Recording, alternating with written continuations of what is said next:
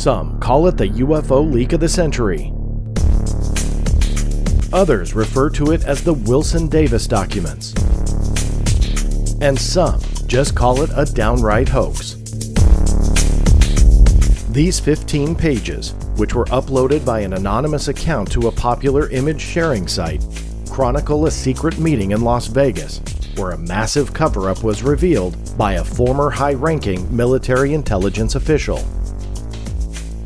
As the story goes, Admiral Thomas Wilson met with physicist Dr. Eric W. Davis, and it was during this meeting that the Admiral revealed secret alien technology being tested within the private sector. Wilson, a former J2 Director for Intelligence in the Joint Chiefs of Staff, said that although he verified that the alien tech was real and hidden within the private sector, he was denied access to it, and his career was threatened if he continued to pursue it. At least, that's the story, as revealed in these notes.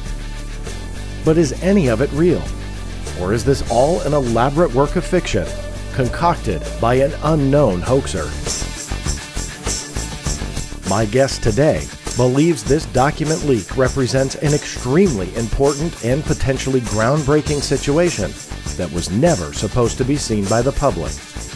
His name is Jay, and he runs Project Unity. Jay aims to build what he calls an intellectual space for the free flow of ideas on disruptive issues, from physics to metaphysics, theology, and philosophy. And it is within this platform where he has spent hours upon hours creating video content on all sorts of topics, including the Wilson-Davis documents. And he believes they very well may be real. What evidence is there that makes him think that's a possibility? Well, we're about to find out together. Stay tuned. You're about to journey inside the Black Vault.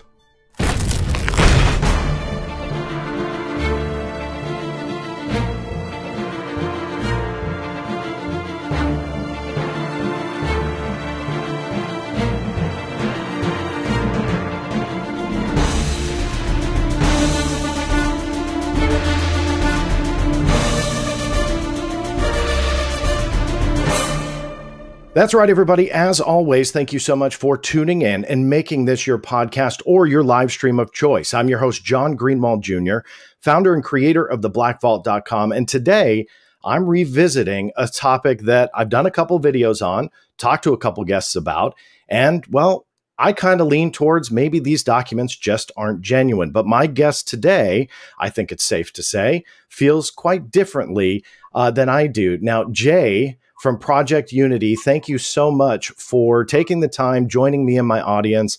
I'm always, always, always eager to challenge what I put out there, and I want to make sure my audience has all of the information. So thank you for taking the time today. Oh, well, thank you for inviting me, John. You know, I really do appreciate an opportunity to have a sensible conversation about this. And, you know, I think some of your listeners will be aware of the fact that you and I have had some disagreements on the Wilson documents in the past in a public format. And I'll be the first to admit that I didn't always keep my cool on Twitter, which is difficult. But I just want to say that, you know, regardless of differences between us with the Wilson documents, I've always respected what you've done with the Black Vault. It's an incredible library of information, you know, it really is. And yeah, I'm looking forward to this. I think we're going to have a productive conversation. So again, thank you for inviting me. It's my pleasure. And thankfully, I always keep my cool on Twitter. So I'm kidding. Yeah. Obviously, I have fallen into those trenches. I've fallen into those trenches too. So I get it. Yeah. No worries. But where I want to start is obviously a little bit of your background. What I must say up front is that I truly appreciate, and which is why I wanted to invite you on to talk about this topic, is that you seem so genuine and passionate about what you do. And really digging in, which I can appreciate. And that's where I felt that we would have a great conversation. So that's where I want to start, is your background. You started Project Unity. Tell everybody who is not aware of it, what exactly is that?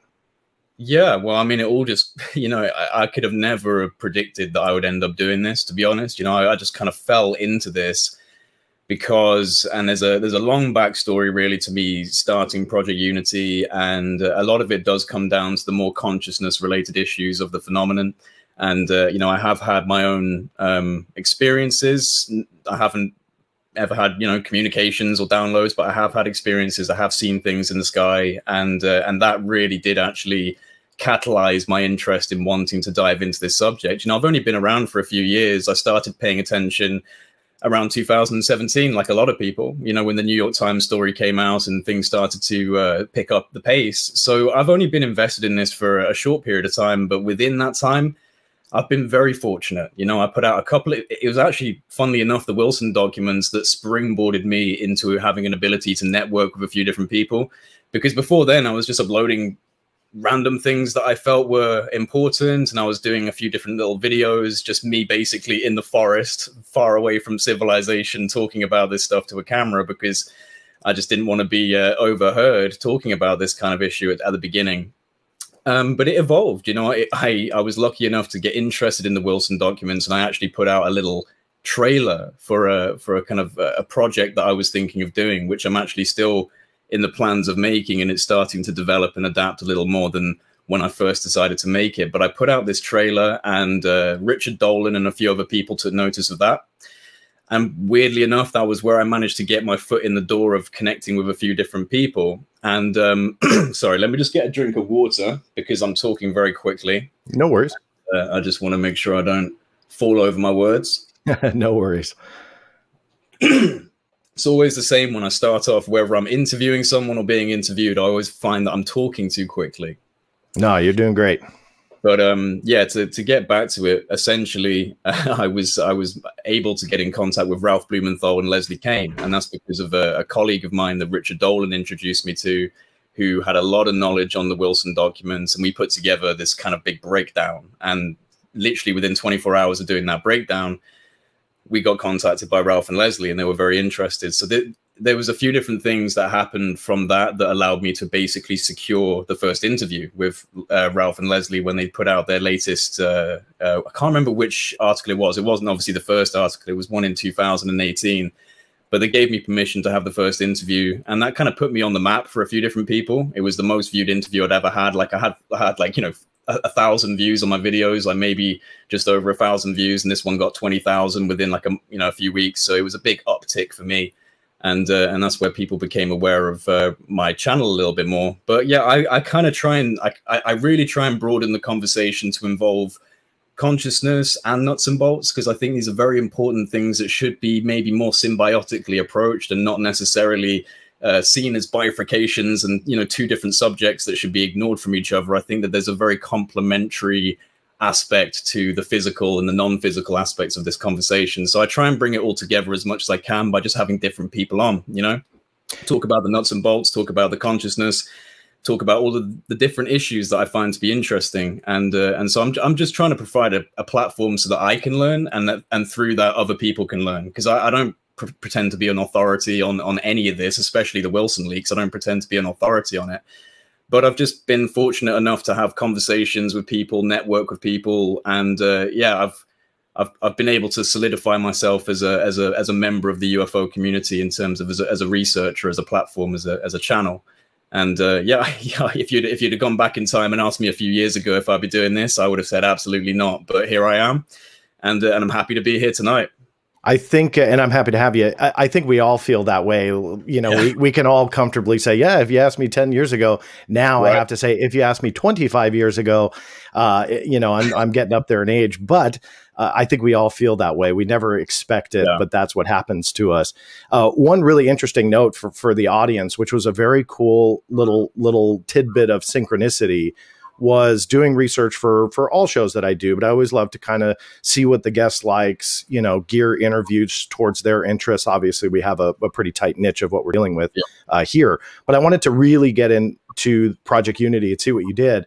And not only do you do interviews, you do videos, you do audio only stuff. So you have a wide array. So I would recommend everybody check it out. Links are in the description below directly to Project Unity. Make sure that you subscribe. But one of the videos you had was a show that I had produced for History Channel about Hitler and the occult. And I was like, wait a minute, what? Because again, with our, you know, kind of rough start to our history a couple years back, I thought, what is that? What is this? So I had to say, like, oh my God, that was my baby for a while. And forgive me, I misspoke. It was National Geographic Channel, not History. But it was an amazing little thing of synchronicity there that you had pulled that clip. And I remember writing that segment. I remember the actor, I was friends with him for years, who actually played Adolf Hitler in that show. And it was an amazing thing. So it was fun to kind of see that synchronicity that I think we have a lot more in common than we might have imagined originally. So let me take you back to the Wilson Davis documents, because you have done a lot of work doing the videos and researching. And I would respectfully disagree. I think you are an authority. When I asked on Twitter who out there, you know, is somebody we should talk to about this, because I wanted to revisit, most of the people said you. There was a short list of people. You know, you were on that list. So you're definitely an authority. What's that? No pressure. No pressure. So so don't mess this up, Jay. No, but I wanted to say that just simply because you have done that research, and that, even though we may not agree at the end, but who knows, by the end of this, you've done that work. So that I can appreciate. But what made you look at the Wilson Davis documents? I mean, if you walked up to somebody on the street and they go, "What's the Wilson Davis documents? Why do you want to bring attention to that?" What would you say? Well, I came across it. I think the main thing that I saw first of all was actually Richard Dolan's video when he put out that first "The Leak of the Century" presentation. I'm pretty sure that was my first time being exposed to the notes. Maybe slightly before then, maybe someone has sent me a link to where it was hosted on Imgur or Imgur or whatever you call it. Yeah, but yeah, that was when I first became aware of the documents, and you know, I downloaded them. I was reading through them, and I think what interested me was that before I'd properly embedded myself in the UFO conversation, like I said, I started in consciousness.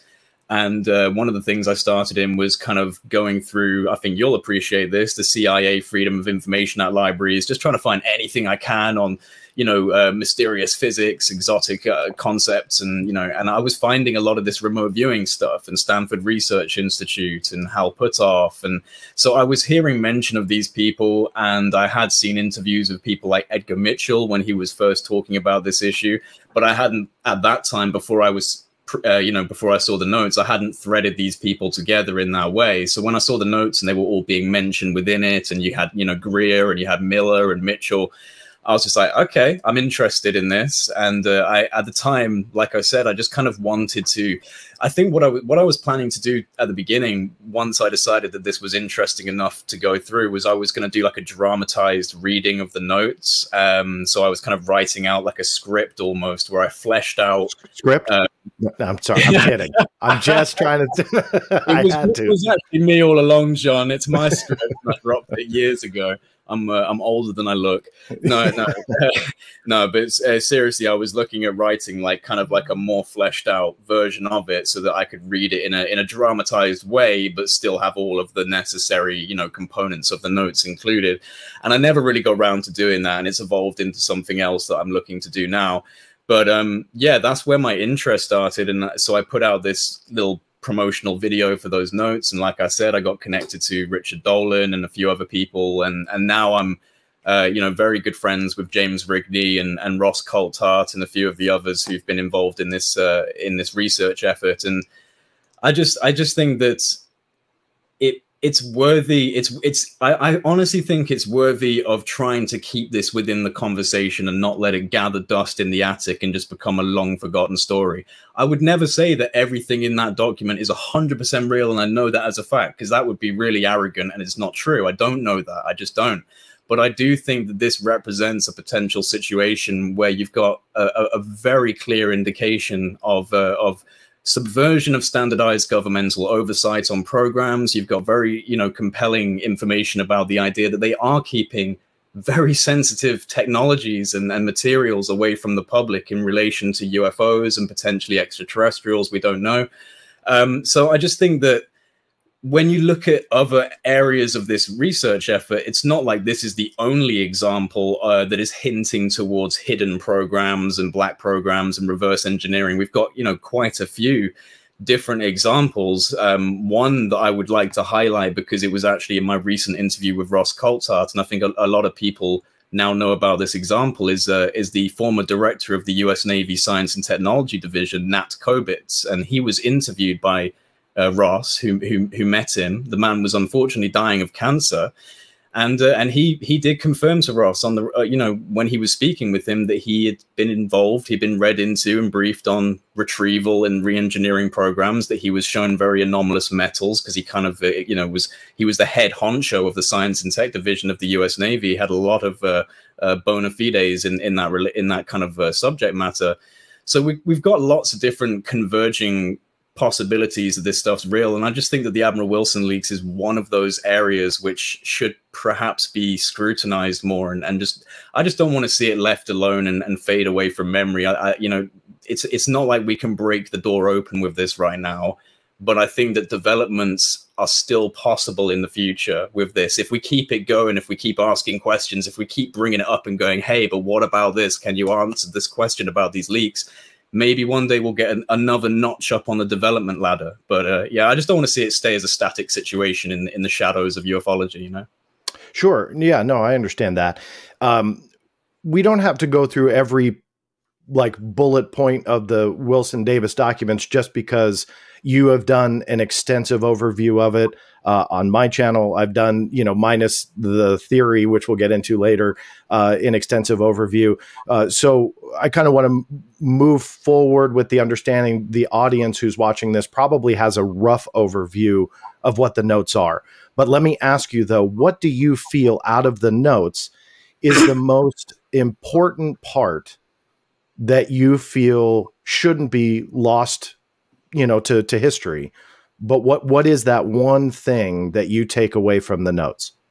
Unfortunately, there isn't. It's not about one thing. It's about a coalescing of data. It's about a compounding of information. It's about chronological, historical context of statements made by various people involved. So, I mean, I can't give you one smoking gun. The actual document itself, I would consider to be a smoking gun, but that's because of all of the information outside of it. It's not just ink on paper. There are statements from people involved: Edgar Mitchell, Eric Davis, Hal Puthoff. You know, there were interesting comments and interesting events that transpired. So I like I said, I've got a lot of notes here. I don't want to have to take up the whole time going for every single one, but I do have quite a few different things I'd like to go through. I mean, to be honest, you know, the first thing that I think is worth mentioning is Edgar Mitchell, right? So Apollo 14 astronaut, sixth man to walk on the moon, you know, incredibly intelligent and an honorable man. And, you know, what we know about these documents, we know they came from a reputable source. It's an absolute fact that these documents were rescued from Edgar Mitchell's estate by a close friend after Edgar passed away, because his family were looking to get rid of many of his files, you know, and this friend, who is known to two of my colleagues, James Rigney and Ross Coulthart, discovered the documents. And I think most people who have looked into this situation know the chronology of the events from here. They went from the friend of Edgar Mitchell to James Rigney, from James Rigney to Grant Cameron, and through a small group connected to Grant, eventually they were leaked online. Now, I think it's also worth mentioning, to be fair, that these were not the only UFO-related documents in Edgar's files, which is not a massive surprise, but Ross Coulthart was permitted to be the primary archivist of Edgar's files by his family friend, who wishes to remain anonymous, you know, and there are good reasons for that. And there is far more in Edgar's archives than just the Wilson documents. But these documents, I think, are the most explicit in relation to potential cover-ups and sensitive programs, right? So I think that what's important to remember is that Edgar Mitchell was in a key position within Robert Bigelow's research group, the National Institute of Discovery Science, better known as NIDS. And, you know, Edgar was on the advisory board member of NIDS alongside both Dr. Eric W. Davis and Dr. Hal Puthoff.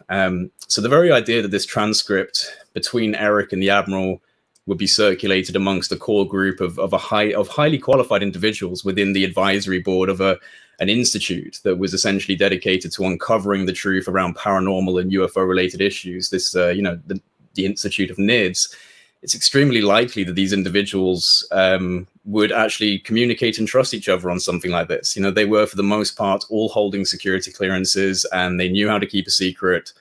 So the idea that Eric would share this information with the likes of, for example, Edgar Mitchell or Hal Puthoff is not outrageous. You know, in fact, it's extremely likely, in my opinion, that this was even, and it's outlined in the notes. When Admiral Wilson asks Eric what he intends to do with the notes, to which Eric responds that he'll be using it for private research efforts to better, I think he says, understand the signal to noise ratio within ufology. So I think Eric circulating these documents amongst trusted colleagues within NIDS is very likely.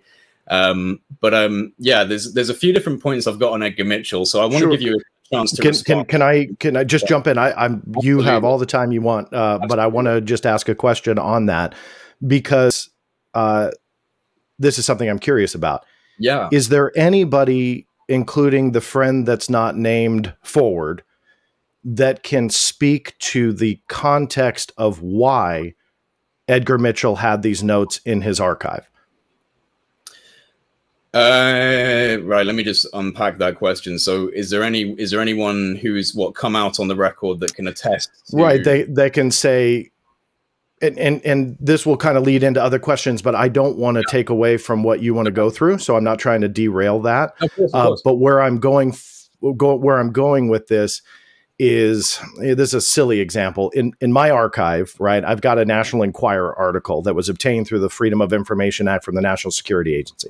Right. Does that mean that I believe that National Enquirer article is real? No, of course not. But the context of why I have it is the story. That's where I'm curious, like, why did Mitchell have these? Like, can somebody really say that Eric Davis gave him the notes? I think that the best person to refer back to is Edgar Mitchell himself, because he does confirm that there was a report generated much later than the phone calls that they received from Admiral Wilson that confirmed his denial of access, that they received a report much later than that confirmed the legitimacy of the Admiral's denial of access. So, yeah, I mean, obviously you don't have direct Eric said this, but it seems to be implying that there was some level of extensive report about the Admiral's situation that was then given to members of the NIDS circle, which, as I highlighted before, they were all in this trusted network of trying to figure out the truth about this situation and situations like this. Also, I'll acknowledge that I can't remember the source, but I know that he did say this. Edgar Mitchell did say that a colleague of his interviewed Admiral Wilson in Las Vegas. That is an on-record statement that can be found online. I can't remember exactly where. I'd be happy to try and find it after the fact and post it on Twitter for anyone interested. But yeah, and I won't, just not to step on you, I won't dispute that. I believe that it was UFO Joe's blog, and probably. I believe that the insinuation was that Eric and I think it goes to, well, I don't want to misspeak. I thought it was Hal Puthoff saying that one of his colleagues had interviewed, and they felt that Hal Puthoff had slipped up when he gave that comment. That I've got that comment as well here, and I'll. So you're talking about something different, okay? So then I didn't want to misspeak. Yeah, I'm sure UFO Joe would probably have it on his fantastic, very, very long breakdown of the Wilson notes on his blog, so people can have a look through there. I will try and find this because I don't want to say something and then not be able to back it up. But I do remember there was a quote from Edgar Mitchell where he didn't say Eric, but he said a colleague of his went to Las Vegas and interviewed the Admiral. So you know, I just think that. Usually I wouldn't base it so loosely on just someone else's statements, but we're talking about Edgar Mitchell, and he's a special boy, you know, because he's a very honorable man. He had a lot of integrity, a lot of intelligence, a lot of patriotism, and a lot of passion for this subject. And I just can't envision him saying things like this if it wasn't representative of a situation that he was very, very familiar with. He wouldn't go on record about it. I mean, there's actually a good example of this. If he absolutely knew he shouldn't go on record about something, or if he absolutely felt that it wasn't necessary to do so, he wouldn't do it. And one example of that, which was actually recently brought to light, is the fact that he's always on record, well, not always, but very frequently on record, started it by saying, I just want to preface that I myself have never seen a UFO. That's not true. He did see a UFO, and he didn't say it because of national security restrictions, because he was a NASA astronaut. And so I think that, you know, he's someone who chooses his words very carefully. And I think that when it comes to talking about a situation as delicate as this, I just think that Edgar Mitchell can be relied on as quite a strong voice of reason, and he has made some very significant hints towards Eric being the one who went out and interviewed this person. So, yes, you're right. There's no direct naming, but I just I do want to add one thing, because I get a lot of heat from this, and this may have, I don't remember, but it may have been, you know, part of the rift between you and I regarding Edgar Mitchell. I met Edgar Mitchell quite a few times, had dinner with him, spoken at conferences with him, shared stages with him. I believe I was on a panel with him, if I remember correctly. I could be wrong on the panel part, but regardless, there's pictures of me on stage with him. And the reason why I bring that up is I am not attacking Edgar Mitchell. He is an American hero. You know, the space program is something that I'm a huge fan of. My father worked within it. So I'm very sensitive about those types of things. But in the same respect, and that all leads into my question to you, is you're absolutely right. He's an honorable man, right? And you're absolutely right. His intentions, I believe, are pure. I had no bad feeling. I get bad feelings about a lot of people. Edgar Mitchell was not one of them. But my question is it possible that he was told that this was true and was too trusting by whomever told him? I don't believe so, because this was something that very clearly seems to have been circulated amongst the core group of NIDS. And I do have details about why I believe that it was absolutely circulated amongst the core group. And this group did not have within their, network the possibility for a falsified script about one of their members to be circulated amongst this group and then later spoken about essentially by Edgar Mitchell on TV. So I don't think that that's the case, because I think that there's relatively good evidence to suggest that Eric Davis did indeed write these notes, including, and you know what, because like I said, I've got a lot of notes here, but I'll skip that. Go for it. I think it's relevant for what we're talking about right now. Hal Puthoff, right? He's given some interesting comments in respect to Admiral Wilson leaks, because whether it was a slip of the tongue or a deliberate, delicate and cleverly worded response, Hal Puthoff confirmed that Eric Davis met with and interviewed Admiral Wilson. Now, I will say that Hal Puthoff has made comments about this, claiming that he was merely reciting the question back for the audience, but I don't think his wording makes this very likely. Do you have the quote in front of you that you can read? So here is what Hal Puthoff said during the Q&A session of the Transition Talk conference that took place in February of 2020.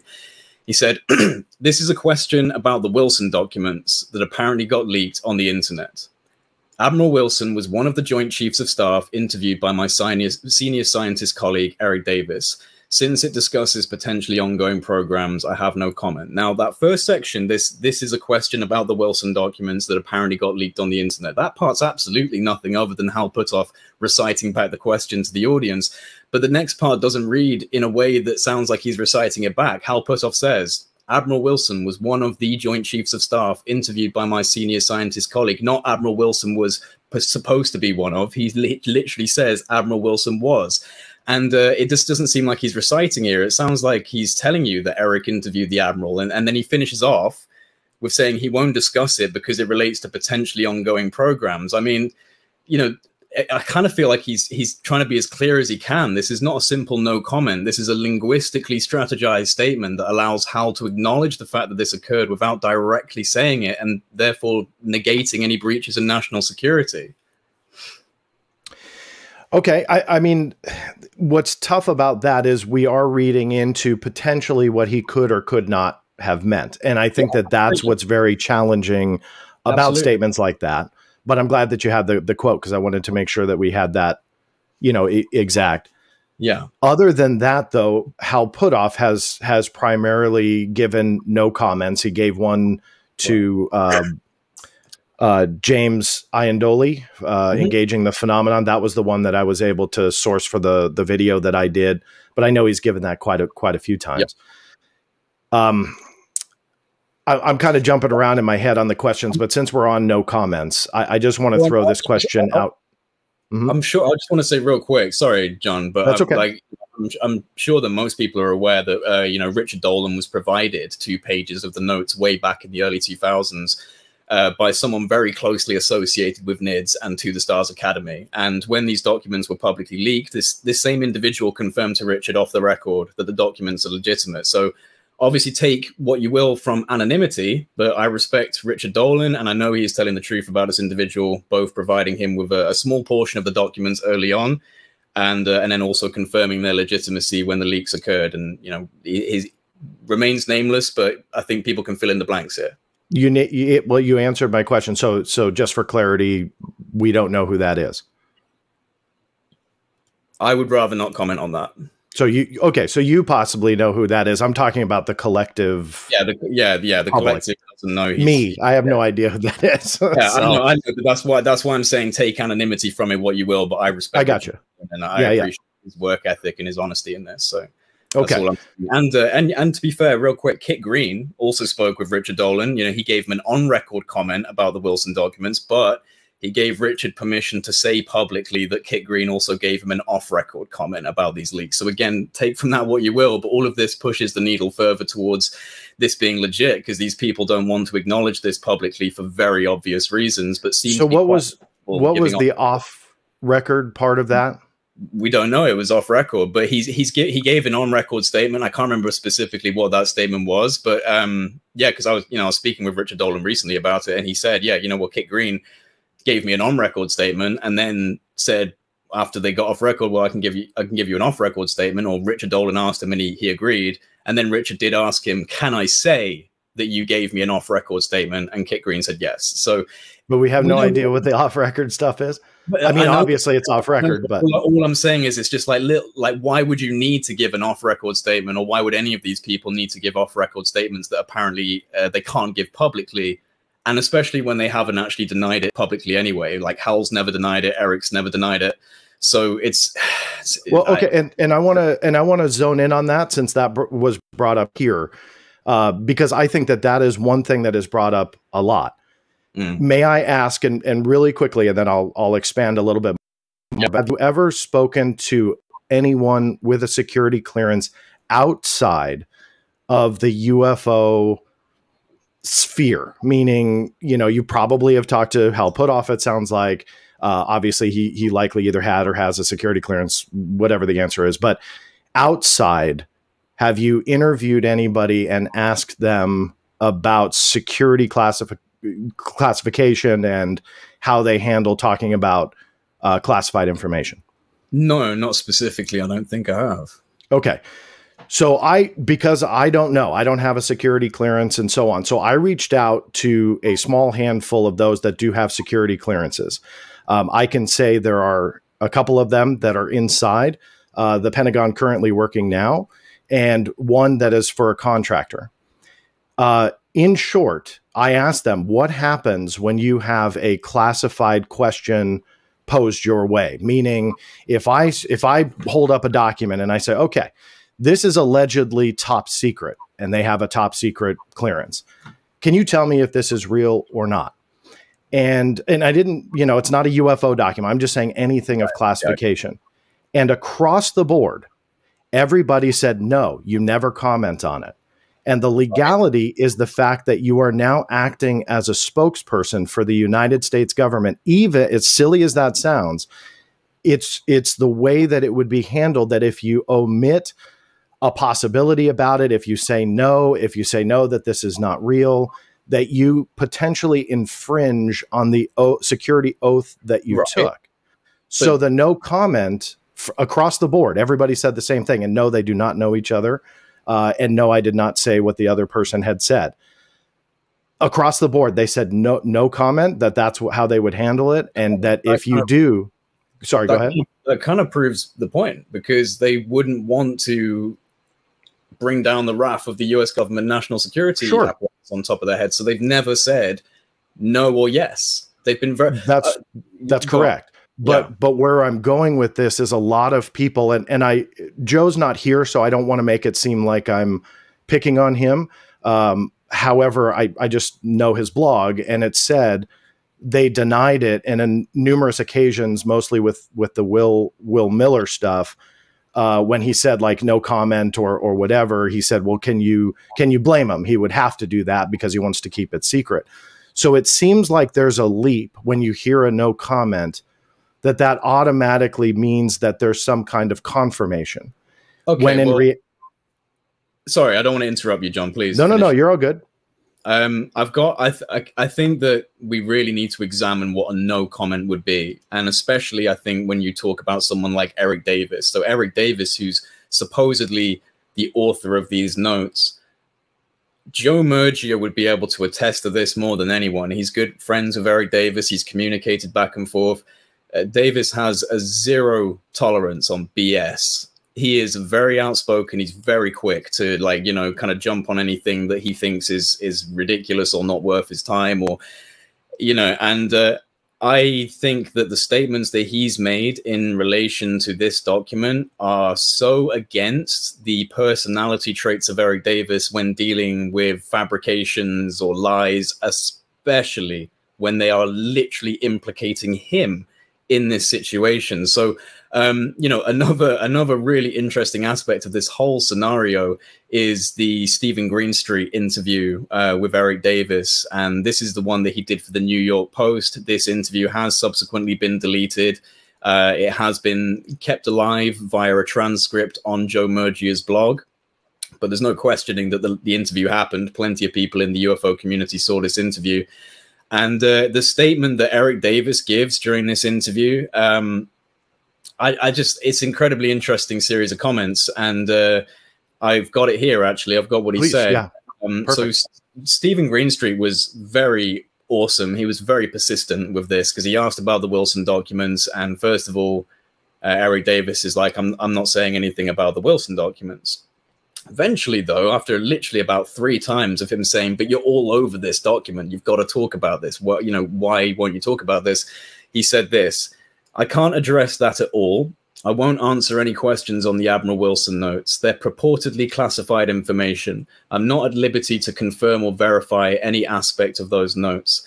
You know, when you have security clearances, that's something you don't want to violate, because the Department of Justice under the Obama administration, and it's continued under the Trump administration policies, is they will vigorously prosecute anybody with security clearances who will go out of their way to discuss any classified information that got leaked or released into the public illegally or through other means. Now, like, John, with all due respect, how can we look at that as a no comment? That's not just a no comment. I mean, I'll be honest with you, I don't see it the way that you do. What he is saying, and this is one of the rare occasions where I'm going to agree with Dr. Davis, because, and we can talk about this, I can prove that he is disseminating false information about document declassification and UFO related information to ATIP. That's documented. There's no way to dispute it. And he was very dismissive and just plainly didn't care. So my credibility scale for Dr. Davis is not as high as yours. However, with what you just said and that quote, I don't see it that way. That's exactly the issue for anybody with a clearance to start talking about information like the notes, like what is purported to be true in the notes, that if you say no, then you again are acting essentially as that spokesperson, that you are commenting on something that you are not tasked to comment on. So from what you just read, I agree with Dr. Davis. And yeah, I think he said it in black and white. But it's, you know, they're blurring the lines. It's definitely linguistically created in a way that doesn't make them say that they are denying or confirming. Like neither Hal Puthoff, Eric Davis, none of them have ever confirmed or denied. That's kind of the point. They're sitting in this gray area, this little no man's land between bureaucracy and freedom of speech. And so they're saying, I can't comment on, or I can't confirm or deny, but then that's the point. Like you're saying, if they say no, if they say you know, no, it's not real, or are you saying that simply that if they say no, I refuse to comment on that, they're in essence implicating the fact that it's potentially sensitive information? Is that what you're saying? No, I'm saying that what I am seeing from those with security clearances are what you would legally be obligated to do, which is skirt that gray area, that you're not taking a stance. I'll use a prime example in the press, the press briefing card that I just released that got through FOIA. It was created by the Pentagon on how to address UFO related questions. One of which was, were your findings indicative of an extraterrestrial connection? And they didn't say yes or no. And although that's very interesting from an intelligence standpoint, the moment you say no, you're already hinting at what's in your classified arena. And so that's what I mean, that no comment is the gray zone. And what I would recommend, and we can move on, or if you want to add anything else, please, I'm not cutting you off, but we can move on from the no comment stuff. But what I would say is, what you said, how you are framing them, is exactly how those that, if you reach out to those with clearances outside of the UFO arena and just see how they would handle that, that is what you're supposed to do. You do not negate it. You do not confirm it. You skate in the middle, and to comment even a hint. And this was also interesting that I didn't point out. A few of them, they don't know each other. I want to beat that dead horse. A few of them said the exact same phrase, "You're playing with fire." That was the phrase that multiple clearance holders used with me, trying to figure out, how do people address classified, potentially classified questions. I feel like I don't know if we're getting stuck in a loop here, so we might have to break it. But I just, like you're saying that they say you neither confirm it nor you deny it. You kind of stay in this gray area. Yeah. It's relating to classified information. And that's what they've done. They haven't confirmed or denied. They've stayed in this gray area. So it's not a script or a fiction. It's potentially classified information, right? Like they're treating it like potentially classified information. True or not, that's right. That's what they would have to do. And I think my grander point is that, and I'm not putting this accusation on you, but in what I've seen about the Wilson-Davis debate, is that the moment a no comment comes out, it's like, aha, see, told you. They have to say that. They're lying because they have to. And what I'm trying to say is, no, they're doing exactly what you were supposed to be. They could know in their head that none of it is true, but the right answer is no comment. That is my overall point. That none of that means anything. Why would they have to do that if it's just a script? If it's just a fiction, then it's not classified information. So why the dance? If it's a script, you're talking about like I'm just saying, based on like your assertions that it's maybe a fictional situation. If it's fictional, Eric Davis didn't write it, and he very well knows it. Why is he skirting a classified line of, maybe I shouldn't talk about this? Why is he not going, hell no, I didn't write this, and this is about a real person, Admiral Wilson. I'm not going to be put into this situation and made to seem like I'm doing this. He would protect his reputation. That's kind of what I'm saying about this, is my point. Why would they skirt the edges into this little gray area that you're saying is kind of the prerequisite to discussing national security, top secret clearance holding interests and sensitive data? Why would they skirt in that little middle ground area of neither confirming or denying, which you just said is the protocol, if it's not classified information? Because of how Dr. Davis answered it to Stephen Greenstreet in the quote that you just read. That they don't want to touch it. And again, I'm not using that just to base what I'm saying on. I'm talking about, and I would recommend you do this as well, reach out to people with security clearances that are willing to talk and ask them and explore that question. I do know people with security clearances. It's just that you said specifically outside of the US. Yeah, and that's what I mean, because... But even within that, they still had security clearances, and many of them are pro the Wilson documents. A recent one is... Bob Maguire, not Bob Maguire, even though he supports Frank Milburn, who was a former British Special Forces intelligence guy, and he's behind them now. So I think that there's a few different card-holding individuals that go, yeah, this seems logical. And Frank Milburn's recently come around on that. He was previously skeptical, and he said, you know what?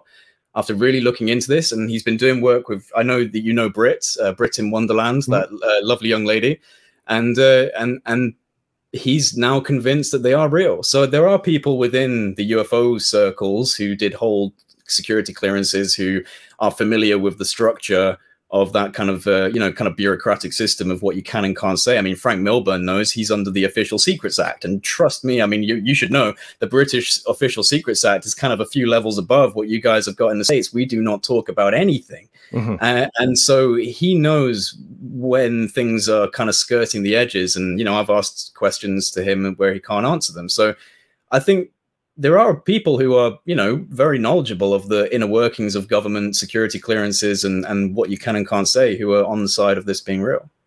So let's somewhat, and if you want to add anything, by all means, I'm not cutting you off, but let's move on from the no comment stuff and talk about the credibility of the individuals involved. I spoke briefly about Dr. Davis's information that he's disseminated about ATIP, and he in public forums says you'll never find anything with ATIP because it has to go, I think his quote was 25 years before it can be reviewed, all of which is provably false.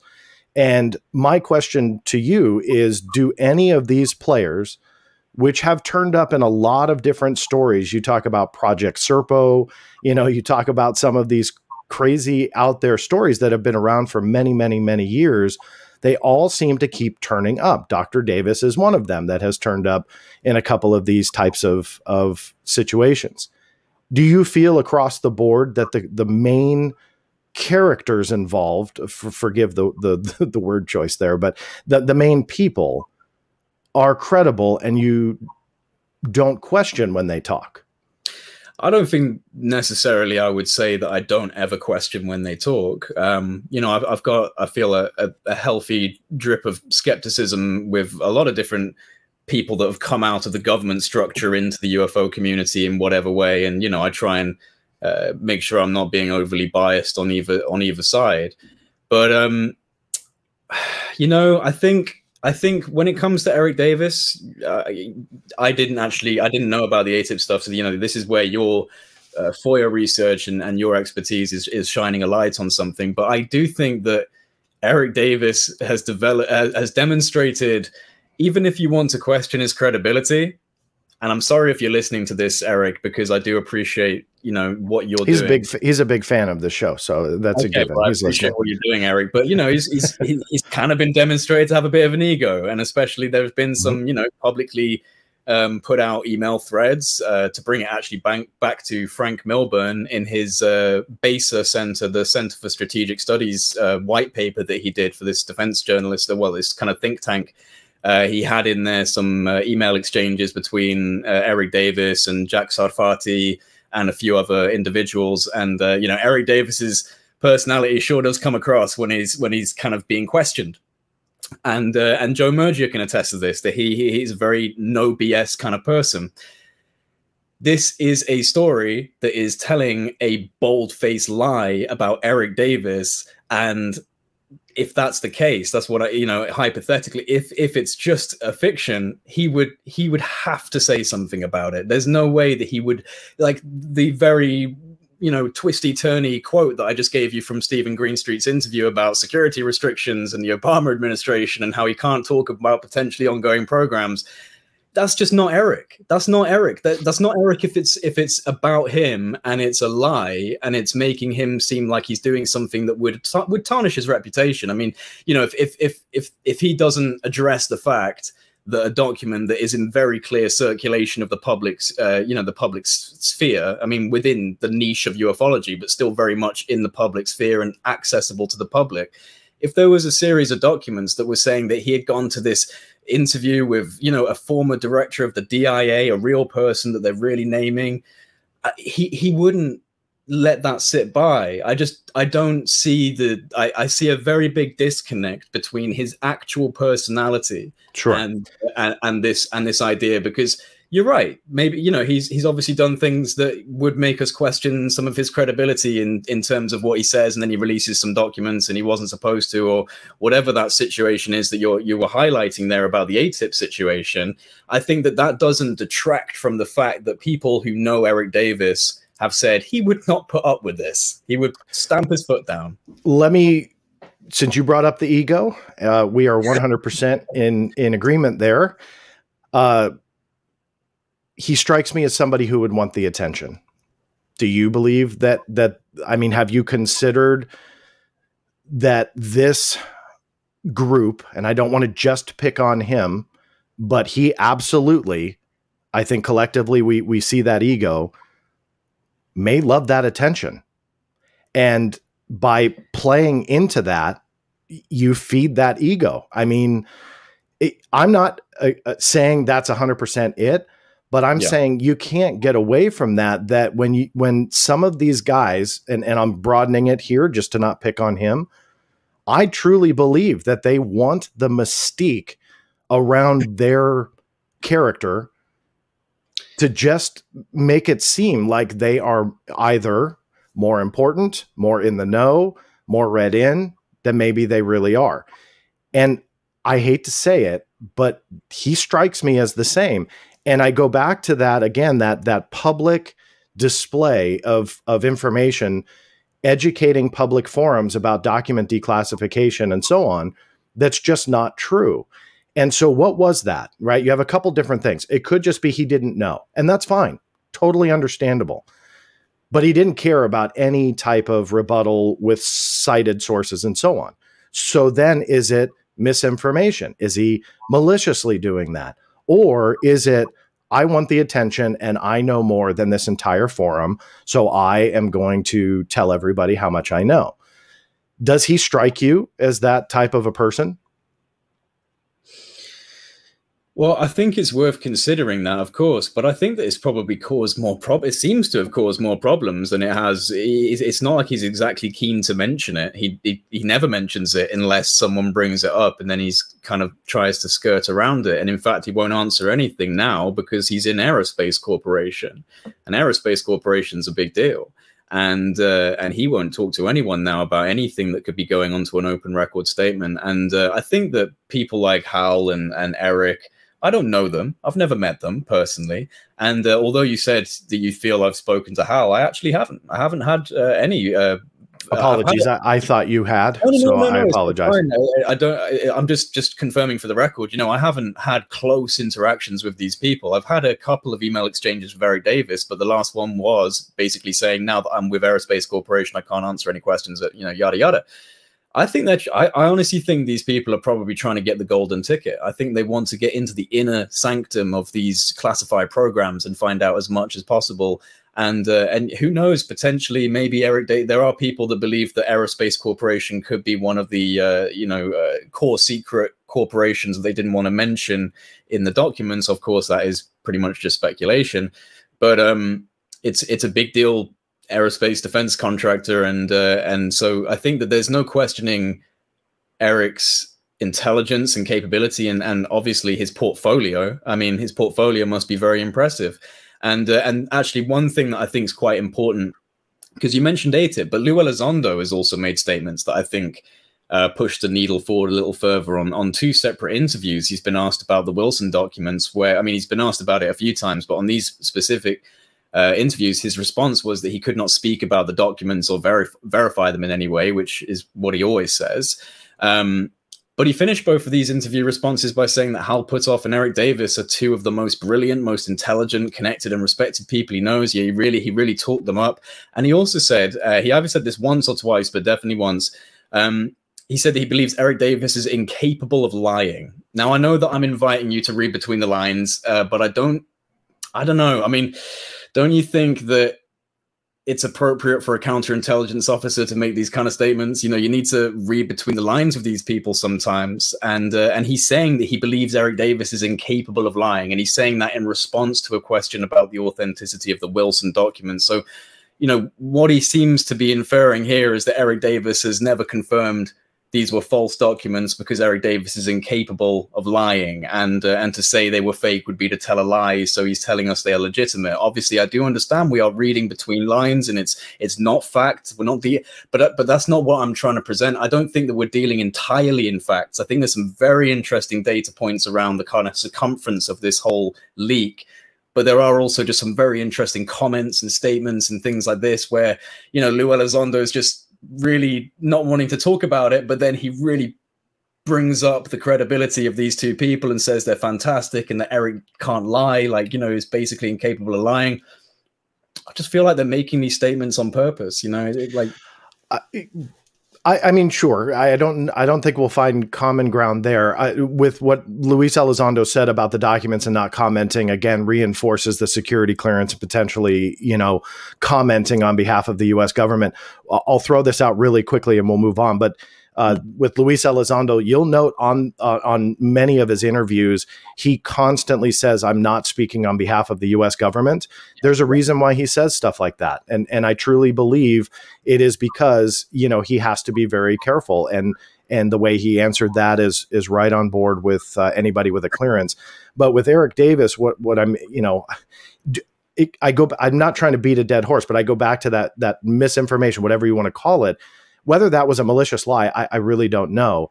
But maybe the guy can't lie, but he could be misinformed, or he can, absolutely post information that isn't true, because that part is provable. And that's what's kind of frustrating about that angle. Can you be misinformed about something he supposedly wrote? You can't be misinformed about something that supposedly you wrote. I mean, he either didn't write it or he did write it.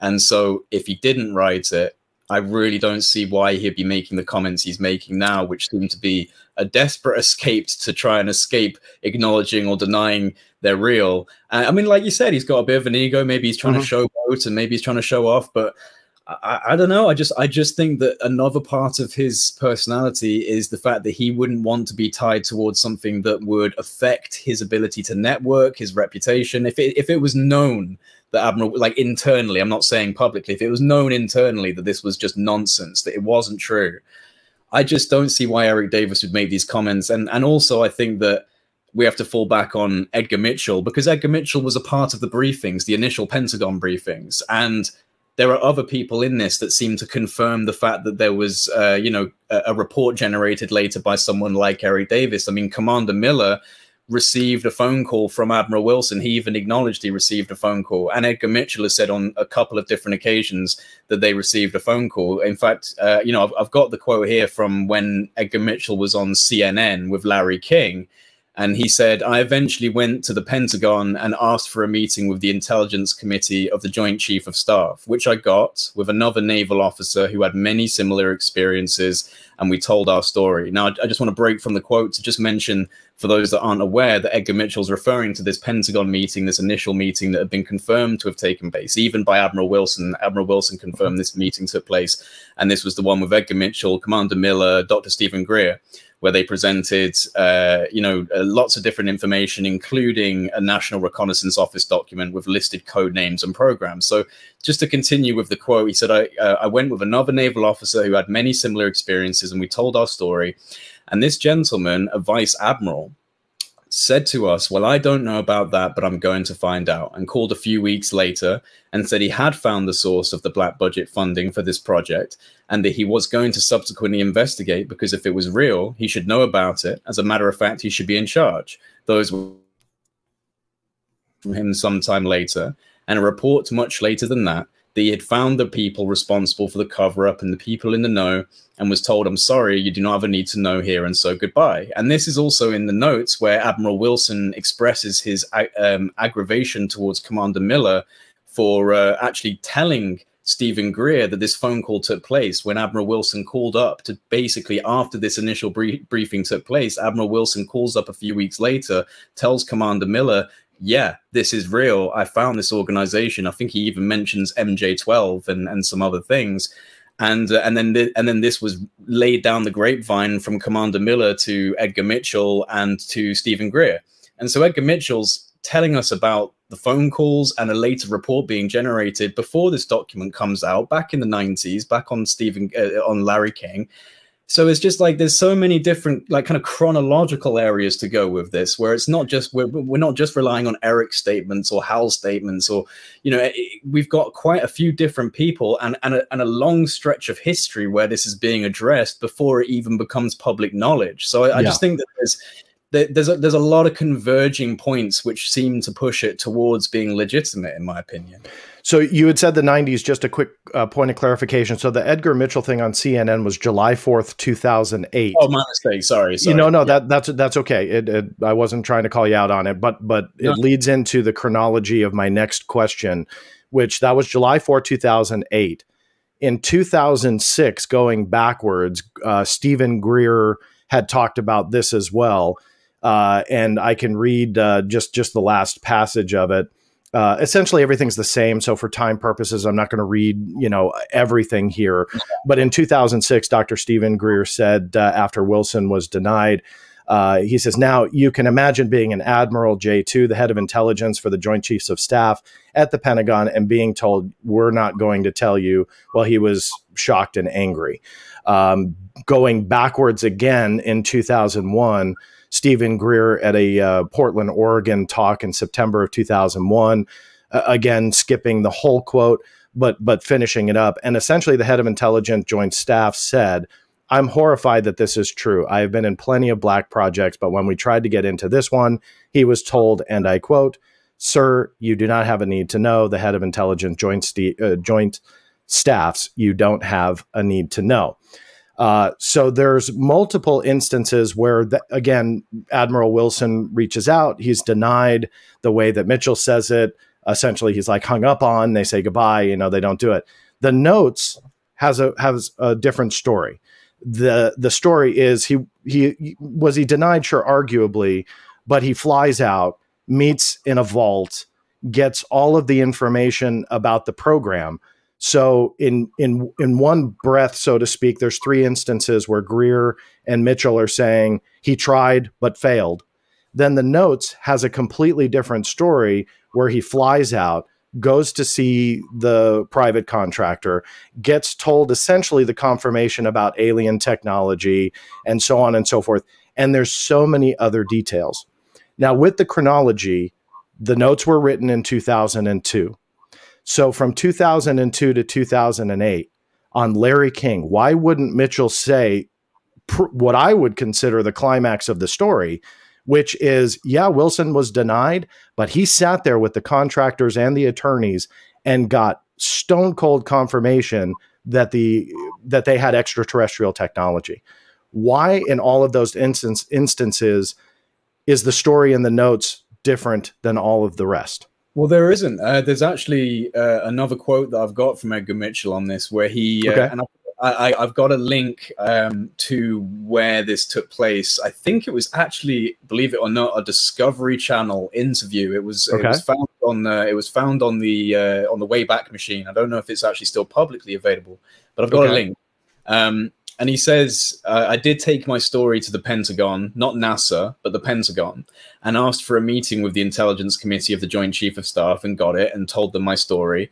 No, I won't skip it, actually, because it's important that we say it. Please, no, read the whole thing. And told them my story and what I know, and eventually had that confirmed by the Admiral that I spoke with, that indeed what I was saying was true. In other words, there was a UFO crash, there was an alien spacecraft, this gentleman tried his damnedest to get in, and like so many others in the administration over the last 60 years since JFK's time, was unable to. He was told, Admiral, you don't have a need to know, and therefore go get lost. So it's a similar statement, but he does mention the fact that there was a UFO crash, there was an alien spacecraft, this gentleman tried his damnedest to get in. So when was that Discovery Channel interview? Because I haven't seen that quote. Let me get it up on the links that I've got with me in my emails. Hang on a second. Yeah, no worries. And then we can put it in the show notes as well. Yeah, absolutely, absolutely. But yeah, I think that some of these statements by Edgar Mitchell, I really don't think that they should be avoided or kind of ignored, because he does seem to be confirming peripheral evidence about what was described in the notes. Now, you're right. None of it's verbatim. None of it's an admiral went to the programs and was denied access to the programs, and but he did fly out and meet these people. Perhaps there's reasons why he decided that level of information should remain. He might have even been told by Eric or Hal, like, don't be too specific. Let's not talk about this too intensely. Obviously, I'm speculating here, but I'm just saying that there's potentialities for there to be other reasons why he would not be extremely explicit. But he still makes the point that he went and he spoke to a vice admiral. This vice admiral went off. And I think what's interesting here is, if we're going to take Edgar Mitchell's word for this, that does run contrary to Admiral Wilson's statements, because Admiral Wilson says he didn't do any subsequent investigation after that initial briefing took place at the Pentagon. And Edgar Mitchell says he does. He says he does multiple times. I mean, obviously, again, doesn't say Admiral Thomas R. Wilson, but he says a vice admiral who was told, well, I don't know about that, I'm going to find out, went to find out, was told he couldn't get in, told them that he couldn't get in. So that's a part of it. Yeah, you and we'll add the link that you're talking to, so you can send that to me after the show, and I'll update the notes and everything. But you bring up a great segue to my next question, which is Admiral Thomas Wilson. And going back earlier in the show, you were talking about the honor and integrity of Edgar Mitchell, and for that, I have no objection and 100% in agreement with you. I would also argue the same could be attributed to Admiral Thomas Wilson, obviously a very distinguished military career, highly regarded, no controversy or anything in the sense that he left dishonorably or anything like that. He says this entire thing is fiction. So my question is, we're arguing Edgar Mitchell being honorable. He has to, essentially be telling the truth, which again, I'm not going to sit and argue that fact.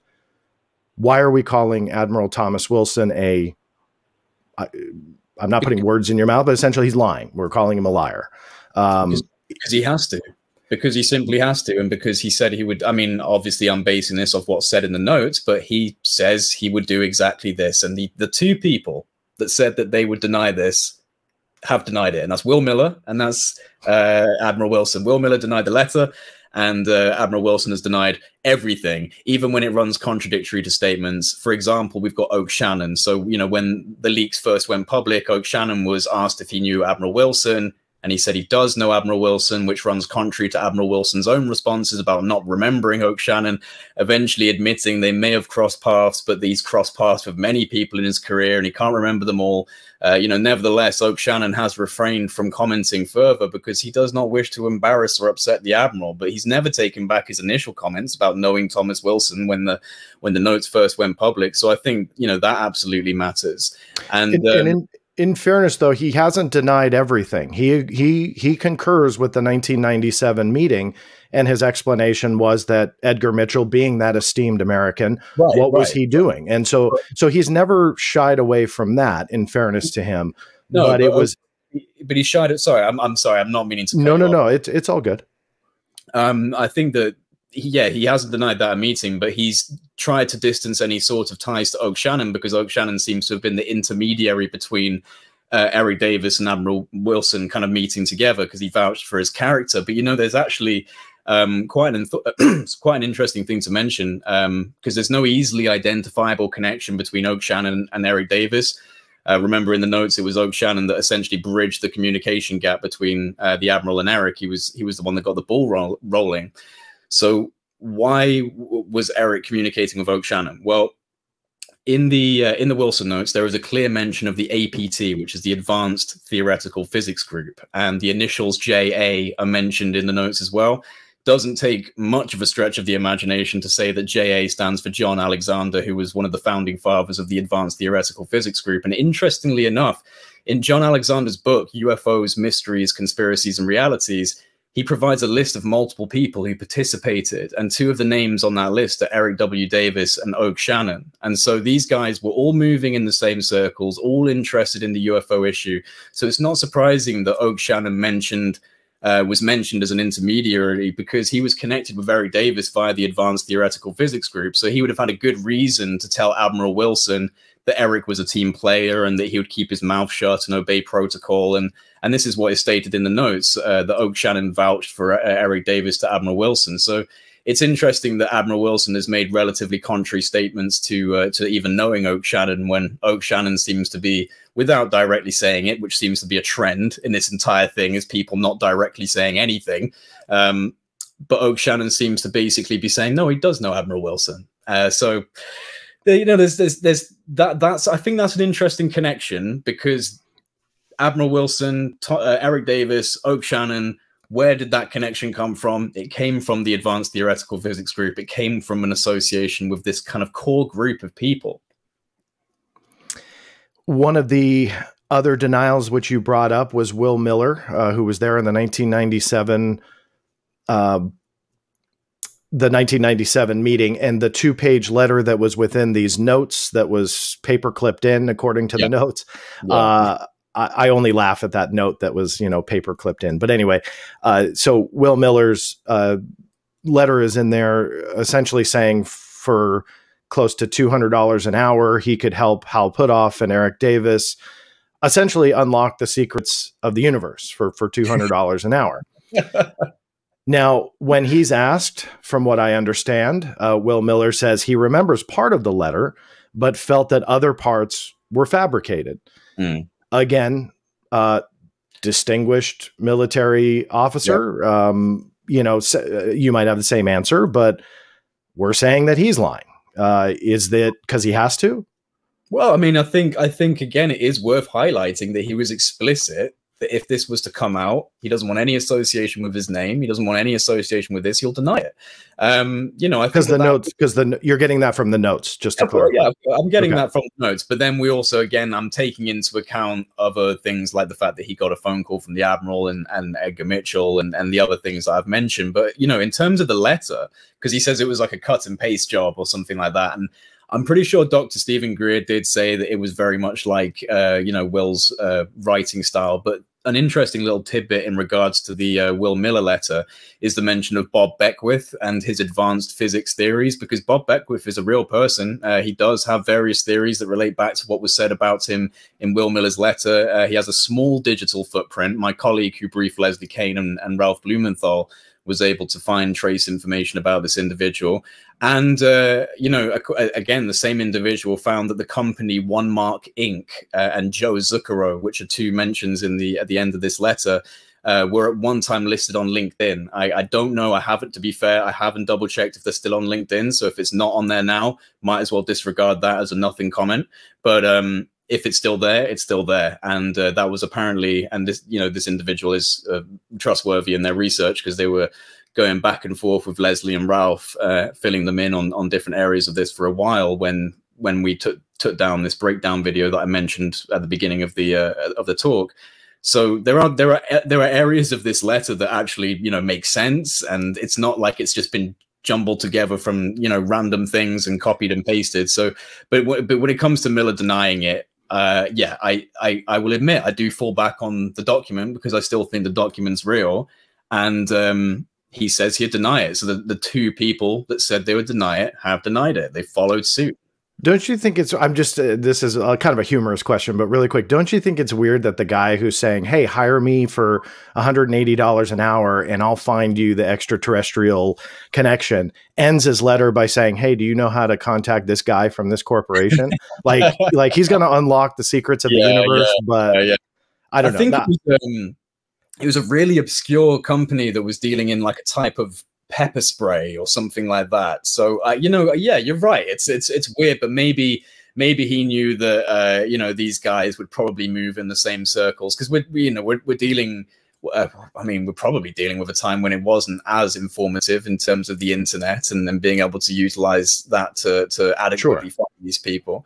So I don't know. I mean, you're right. It struck me as funny. It's a fair point, though. It's a fair point, because he's saying that he's got all this access, but it's a different thing. It's a different, he's saying that through his networks, through the people he's already spoken to, he's able to provide them with information about, I think he said like a flag rank officer who, was connected to this issue. I can't remember verbatim what he was saying, but yeah, like posing that question. I always thought it was interesting, that end question. And I always wanted to know why he wanted to find out who they were or contact them. But yeah. Yeah, it was a weird, again, humorous thing I just wanted to ask. Credibility of Stephen Greer. I don't expect you to, slander anybody, nor am I. But again, these are just some of the key players involved in all of this. And why I bring up credibility with Stephen Greer specifically to this is many, many, many moons ago, because I've mentioned I'm old on this program before. I was writing for UFO Magazine when it was headed by Bill Burns. And Bill had given me a call, and I was writing on and off for them. And he says, hey, can you write an article on the Disclosure Project? And as I dug in, realized that there was a rift between Edgar Mitchell and Dr. Stephen Greer, that Stephen Greer was essentially overstepping and I forget the word that Dr. Mitchell used, but essentially overextending the claims. And he was very upset at being named as a witness. How credible is Dr. Stephen Greer in this story? I mean, you know, because you have that direct conflict between Edgar Mitchell and Dr. Stephen Greer, at least many, many years ago. So that's why I didn't include that quote, because I was always frustrated, and I admit one of the first things that actually got me into the UFO subject was my best friend recommending Unacknowledged, and I watched Unacknowledged and I was like, wow, I was fascinated. That was one of the first things that got me interested. So hats off to him for that documentary. But I've never included Edgar Mitchell's statement there, because the full interview, he says something along the lines of, well, if we are to believe the individuals within government who have, hinted at this, yes, there are extraterrestrials, yes, there are ET craft. And that was cut to just say, yes, there are extraterrestrials, yes. And as if he's confirming it as an absolute fact. And I was always frustrated because I don't even know why he did it, because you have access to the full interview. You can quite clearly see that it was cut to emphasis towards it being Edgar Mitchell's acknowledgement rather than him saying, well, if we believe these people. So yeah, look, we all know about Dr. Stephen Greer. We don't really need to go over loads and loads of things about his credibility. Let's be honest. He has absolutely paved the way for years. He was top dog. And I have to admit, he has fallen somewhat from grace for, a lot of people in recent years. And some of those reasons are understandable. So some people seem to think that because I'm into the consciousness side and that I've had experiences that I just kind of blindly follow Greer or something. And I don't. I try and objectively look at everyone and decide what I want. And I pick and choose. And Stephen Greer has demonstrated a absolute passion, a very keen intelligence, an ability to network, a historical involvement in this issue, and a big old ego. And that big old ego is what gets him in trouble. And so, yeah, you're right. You're right to bring up his credibility issues. But I think, again, it doesn't just fall on Greer. This whole situation doesn't fall on the credibility of Greer, doesn't even just fall on the credibility of Eric Davis. There's so many different moving parts in this that I've mentioned already in terms of statements and interesting scenarios and situations, that I think you don't need to necessarily rely on one person, especially because they delivered information that we know to be true. So we've got the National Reconnaissance Office document. That's a real document. Admiral Wilson, was shown that document in a briefing at the Pentagon. That's what, Stephen Greer has claimed, but that's also what's been acknowledged by Admiral Wilson. And it's what's also been acknowledged by Edgar Mitchell, that this briefing took place. So, he's telling the truth about going into this briefing and presenting this information. This is the information I presented. This NRO document was of particular interest. So in this particular scenario, I would say that, yeah, I do trust Stephen Greer to be being sincere in this, because I'm not just relying on Stephen Greer to know what this situation might have been about. And I know I'm sounding like a broken record, but I really do fall a lot back onto Edgar Mitchell. And I just think that this individual would not have got himself into this situation where he was confidently talking about a scenario that seems very reminiscent of the Admiral Wilson scenario if he did not believe it to be true. So yeah, you're right to bring up Stephen Greer, but I don't think that his credibility issues that people know about really reflect too much on this particular scenario, other than the mention of that interview where he spliced it cleverly to make it seem like Edgar Mitchell was confirming something when he wasn't. That was sneaky. But yeah, in terms of his involvement in this particular scenario, I mean, you've seen the Citizens Disclosure Conference where he's there talking about the document and he's got it and he's holding it. I believe what he's saying there. And when he says that he spoke with General Patrick Hughes, I think, and he brought the ET doll off the shelf and said, this is all I've been given for my, my questions up the chain of command. I do believe that took place, and I don't think that particular area gives me too much doubt. But I understand why you asked that question for sure. Are you okay with time? I know we had a little bit of technical hiccups there. I am good. Yeah, it's 11:30, but I'm happy to go for however long you want to go, mate. Okay. 2 coffees and a bit of nicotine, so I'm good. Good. Okay. Well, I won't keep you, keep you all night, but I want to definitely get to a couple other things. Yeah. And one thing that I don't feel that we've dealt with, and I wanted to ask you about, is truly the origin of these notes, the meeting between Thomas Wilson, going to Las Vegas, meeting with Dr. Eric Davis. Do you have, in a nutshell, why Davis? It's just clearing my throat there. Sorry. No problem. Well, again, I think I'd probably go back on what I said about Oak Shannon and the fact that they were connected through the Advanced Theoretical Physics group. So these guys moved in the same circles. Eric Davis is a brilliant theoretical physicist with an extremely strong interest in UFOs and a background in researching it at a high level. And so I think that it would make sense if he was moving in the same circles as Oak Shannon. For him to be, it could have very easily, in my opinion, been Harold Puthoff instead that could have gone and done this, but it just happened to be Eric Davis out of the two. Perhaps Eric Davis spoke to Hal about it because he was, Hal was his boss at the time. And so, yeah, I mean, I think that it was probably just a case of he was the most logical person. Maybe he asked Oak Shannon. I mean, the thing is, we have to then delve into speculation of like, how did the conversation go? But I think that the connection that is the connection that's present between Oak Shannon, Eric Davis, and, John Alexander, Hal Puthoff, Advanced Theoretical Physics Group, this seems like a pretty important reason for it to be Eric Davis. And if you remember in the notes, Admiral Wilson supposedly said, I was very impressed with your Air Force slides, your Lockheed slides, like all these kind of things in your portfolio. I mean, he's got a fantastic portfolio. That's why he's in Aerospace Corporation now doing stuff that he can't talk about. So I think that he's a pretty strong candidate. I mean, I'm sure there's other unknown scientists and physicists in the DoD infrastructure that have a capability, but Eric Davis, at least in the public sphere, seems to be one of the most prevalent. So it doesn't surprise me that he would want to try and get hold of Admiral Wilson. And it doesn't surprise me that Oak Shannon could have acted as the kind of intermediary between that happening. So, okay. So connected to that group, no surprise. So let's talk about the security behind what Admiral Wilson was conveying if this all took place. And I want to make sure we're on the same page. And if you disagree with me, please, this is why I'm asking. Would you agree that the existence, the knowledge of the existence of a highly classified program, such as what is described in the notes, that knowledge in and of itself would be classified? Would you agree with that?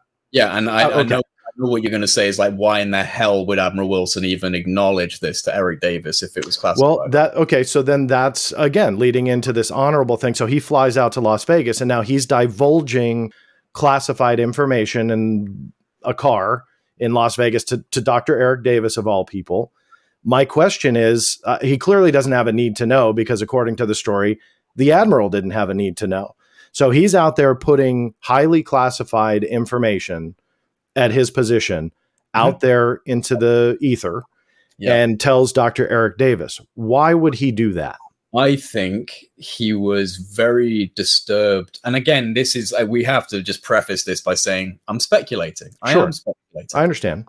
But I think I'm trying to kind of see a pattern out of the chaos and see where I feel it fits. And I think that he would have told him, because taking away the side of Oak Shannon getting in contact and saying, hey, you need to talk to this guy called Eric. Why would Admiral Wilson give this information to Eric?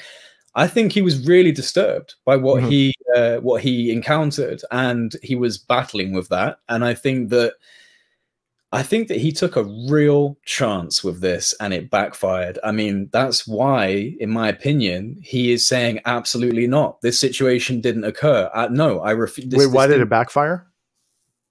No, I mean, why did it backfire? Because it became public. It became public. I think that he honestly was assured by Oak Shannon that this guy was a complete straight shooter, that you would have no issues with him, and that he's very interested in talking about the UFO issue. I don't know how they, if he was to get in contact with this guy, Oak Shannon must have really, built up Eric Davis. And I think that potentially we could just draw this down to a weak, you know, subjective really, because I think it was a brilliant thing that he did if he did it, but a moment of weakness in his patriotism, allegiance, and he thought, you know what, if I do this in a very, very clandestine manner, we do this very carefully, I talk about it in an area where I'm comfortable, I will tell you certain details, and I don't want this to go anywhere near the public sector. You know, he wasn't talking to a greasy journalist. He was talking to, you know, a very, very professional theoretical physicist who had an interest in this issue. I can see you smiling when I said a very professional. Yeah, I was biting my tongue at that point. Body language that much, I see it. But no, you know, I'm just saying that I think that, in my opinion, it could be that it's a situation that Admiral Wilson really, really regrets he ever did. He really wishes he had never, ever done this, and so he denies it. And, you know, potentially maybe there were some very strong words said to him. Maybe he wasn't taken to a black site and had his nails ripped out by the, you know, Guantanamo Bay people, but perhaps he was taken to the side and said, you have crossed the line with this. I don't know. Again, it falls into speculation. Sure, and I get it. I mean, this ufology, you have to speculate to a point. You know, yeah. So. But I think that where I'm missing it and where I kind of wanted your feedback is, if he didn't want this public, he was so angry, he's a J2, he's being denied access, there's alien technology out there, we have it, and he can't access it, and it's all hidden, you know, in the private sector. What then is the motive? If he doesn't want it to go public, why tell Eric Davis? What is he trying to achieve? What's Davis going to do? I think that maybe he was told by someone like O'Shannon, look, there's a guy from this group, very well funded, you know, billionaire, funding this group. And you're talking about NIDS? Yeah, NIDS, yeah. So, you know, he's got this background, and these are very, you know, very intelligent and highly sought after people within the kind of scientific infrastructure of the DoD and things like that. You know, these are very interesting folks, and they are trying to get to the bottom of this. And I think that maybe Admiral Wilson saw this as an opportunity to pass along the little bit of attempt that he had tried, in the hopes that maybe these fellas could dig down even deeper and uncover it. And he, you know, he's not going to go public with this information, because that would just be far too devastating for his own career and his own reputation. But if he could maybe pass the bottle on, the message in the bottle, to the next person, say, hey, look, see what you can do with this. Don't ever mention my name or connection to me. I'll deny anything that I've ever said to you. This conversation never happened, but use what I'm giving you now and see what you can do. Because I tried, and they wouldn't even let me, you know, into the program, or you know. So I think that perhaps we're dealing with a situation where this guy was like, where Admiral Wilson was like, I'm going to try and see if I can push this forward through other people. And not necessarily take it publicly, because that would just be too much of an explosion. And he was too patriotic to bring down a system to, like, you know, literally say, there's a cover up and go on CNN. He didn't want to do that. So I think the best option was a fortuitous, perhaps O'Shannon was the first person to message him. I'd imagine it was. I can't imagine Admiral Wilson was reaching out to see if he could speak to someone. I'm sure that O'Shannon made the introductions, and you know, maybe he just mulled it over a couple of nights and said, yeah, all right, I'm going to talk to him about this, see what they can do.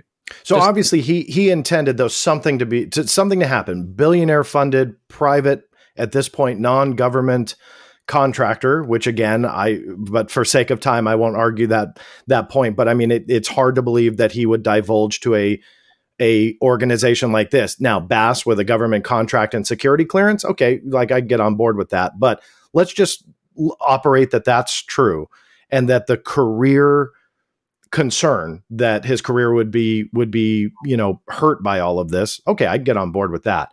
His career's done, in the sense that he has now done a lot. You know, I mean, he has lived his career life. If he knows something that will change this planet, and deep down years ago, he was willing to give Dr. Eric Davis in a car, that information, that classified information, I can understand why you don't want it out then, but now what's he got to lose? He's clearly got no consideration for a security oath.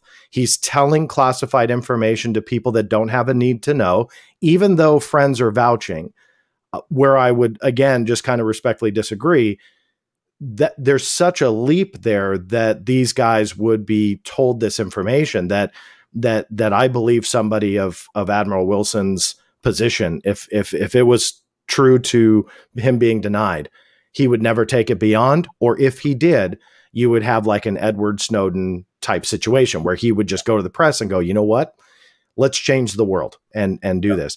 So back to my question, because again, that's speculation on my part. Why doesn't he just come clean at this point and just say, you know what? Yeah, it happened. Come get me. Again, I mean, it's, you know, it's a good question. And I do just kind of fall back on my own feelings. And, you know, this is, again, where we're just wading into the gray area of expressing our different feelings on this issue rather than any sort of kind of a trail of evidence. But I just I think that he sees this as a big mistake. You know, I think that he really regrets ever speaking to them. And for whatever reason, I mean, I would have to just fall back personally on him making a decision that he later regretted because it suddenly came out in the public. And why would he not talk about it now? You're right. Why wouldn't he talk about it now? Like, what? Maybe one day he will. He is still alive. You know, maybe one day before this is over, Admiral Wilson will say, you know, I was not telling the truth. This is a real situation. I don't know. Maybe someone came to his house, put a gun to his family's head and said, if you ever say anything about this situation again, they're all going to die. I mean, obviously we don't know. I'm just saying that there could be a whole number of reasons after the fact that he's decided to absolutely avoid this at all costs. And then, yeah, why would he reach out to this organization and essentially be very laissez-faire with his national security restrictions and just tell these people? I do think that it was just perhaps the end of the line for him when he was contacted by Oak and made clear that people were trying to find out and that they might be able to do something, that they've got the backing, that they've got the resources, the knowledge, the clearances, the connections. I think maybe he just had a moment where his allegiance to the national security bureaucracy architecture just kind of collapsed, and he had this moment of weakness. Why was he not flown away to a prison forever? Who knows? Maybe he really was threatened in a different way, and that's why he won't open his mouth. But again, this seems to be the theme of this particular part of the conversation. Yeah. Just speculation. No, and I picked up on something you said, and I want to go back to the evidence because I want to focus on what you want to bring out. I don't want to get you in the weeds on speculating, but I do want to ask one follow-up on what you just said about NIDS, where they had the clearances and the access. Now, back then in 2001, 2002, or 2002, excuse me, you know, with NIDS, granted, billionaire, you know, pumping money into this and quite a few very smart scientists and so on. But what government / clearances are you referring to where they would have the access to do something? Well, didn't Eric Davis already have a background with the Air Force? He had his Air Force portfolio where he'd done like ball lightning studies and other sorts of studies, or was that? Yeah, I mean, I'm sure there was a clearance level at some point for that, but we're not talking because I got those under FOIA, and I'll link those in the show notes too, so people can see he did have these contracts with the Air Force Research Lab. You know, were able to do that, but not a, you know, top secret classified study. No. So obviously, you know, these guys weren't in some sort of, you know, oversight position in special access programs or anything like that. But I think that's not to step on you. That's what I mean by the question is, if Wilson truly wanted somebody to do something about it, it goes back to that question of, okay, why the NIDS guys? Because again, very brilliant, very smart, scientific minded individuals. I have nothing bad to say. I'm trying to find the right way to word it though. But very smart in their own right. But why wouldn't you go to a contact at like a Lockheed or something that are into those black budget programs that have those high level clearances that are getting into that arena? I mean, I can't find the connection between the people in NIDS and NIDS itself and Bigelow at that time, connecting it to the motive for Wilson to say, you know what, I'm going to chance that Shannon is being right and Davis is going to keep his mouth shut. I just don't see why he would gamble. And that's what I'm missing. Yeah, no, totally. I I think, right. So Edgar Mitchell, when Edgar Mitchell was part of the briefing in the initial Pentagon briefing, he was already in NIDS. I'm pretty sure he was already a member of the National Institute of The Discovery. advisory board, I believe. Yeah, Yeah. he was on the advisory board. So a member of this NIDS advisory board was was part of the briefing, group that first activated his interest and his desire to go off and find these programs, and then he was apparently, subsequently denied access. So I think that he'd already probably been demonstrated that that NIDS was a capable group, because they were the ones that basically, alongside Dr. Stephen Greer, but all working as a team, were the first ones to show him potentially evidence of this type of thing that set him off on this journey. So I also fall back on the idea that I don't think he was particularly reaching out to anyone after he made his, phone calls to Commander Miller and through it, and then Edgar Mitchell down the grapevine heard those calls. I think that was probably the extent of it for him at that time. According to the notes, he was threatened to be chewed out, dishonorable retirement, basically.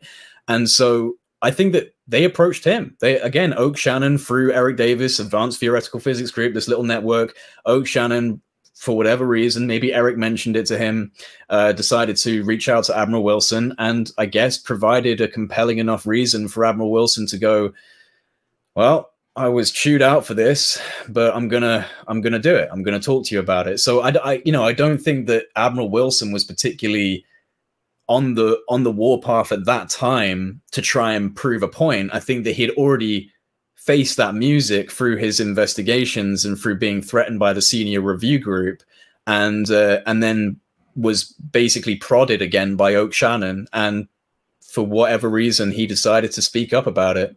I think the compelling reason, which you had said, and again, that's what I'm missing, and it sounds like maybe nobody knows that compelling reason. Fair to say, exactly, because you'd need to say something pretty bloody compelling to get someone like this guy to open up. I completely agree with you that it's a crazy anomaly for someone like him to actually divulge this kind of information.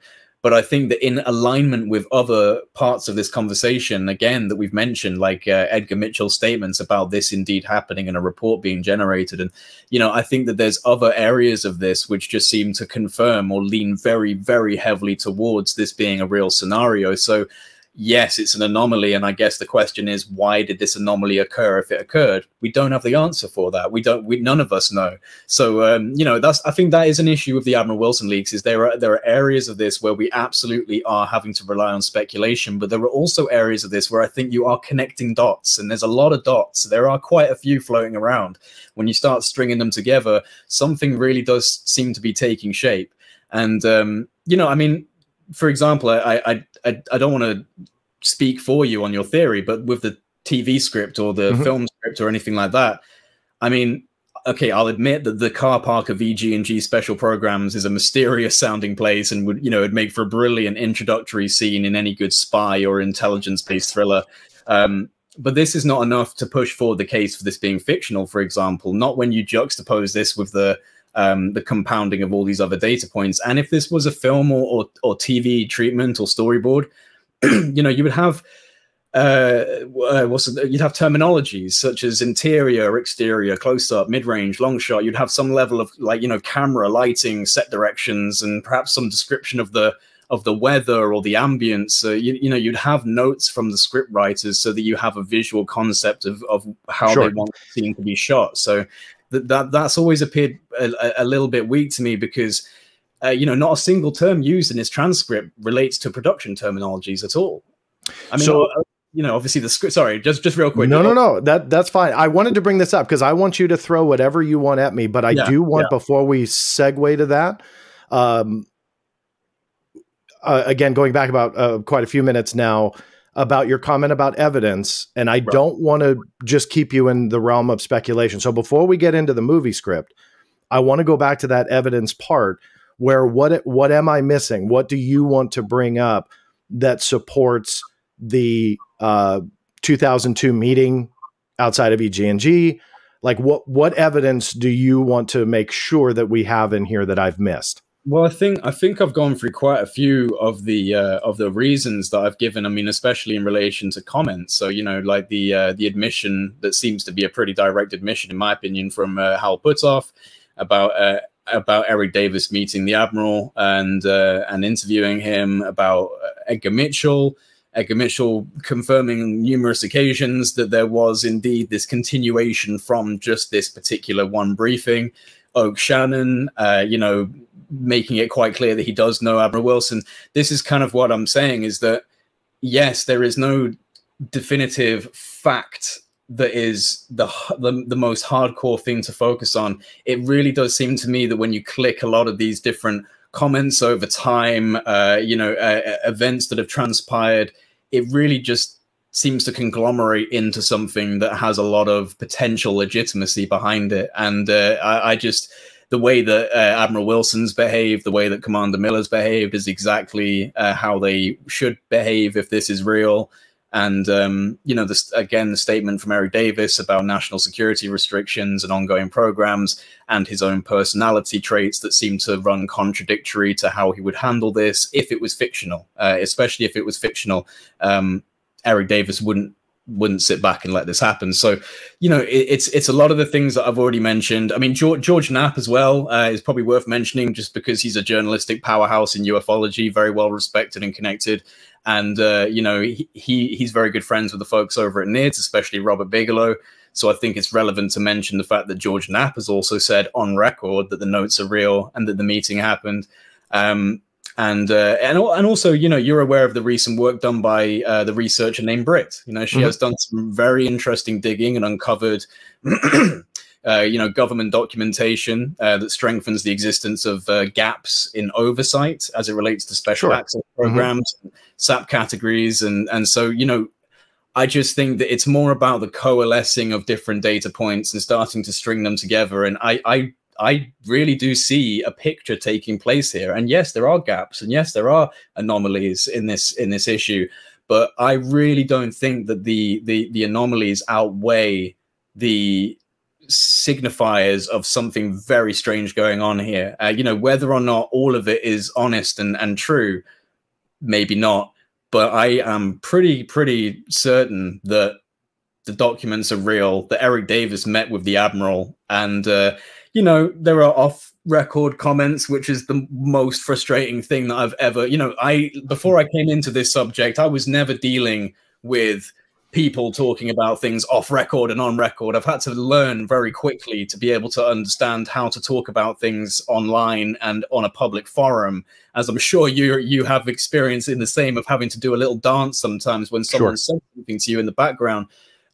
So, you know, there are off-record comments that seem to very much strengthen the legitimacy. So, you know, I understand that that comes from the privilege of being in connection with certain people and getting to hear things that most people don't get to hear. So for anyone listening, it's just like, well, that's great. You know, you get to hear something special and no one else does. Well, you know, boo-hoo for you. Like, it really does suck. I understand that, but those things, the public stuff, I just think that there's something here. Like I said right at the beginning of this, I'm not trying to sell the documents as the entire situation from start to finish is absolutely on point and everything in it is real. But it really does seem to me like this is something that should be kept within the ufology circle, thrown around, examined over time, maybe trying to develop upon it.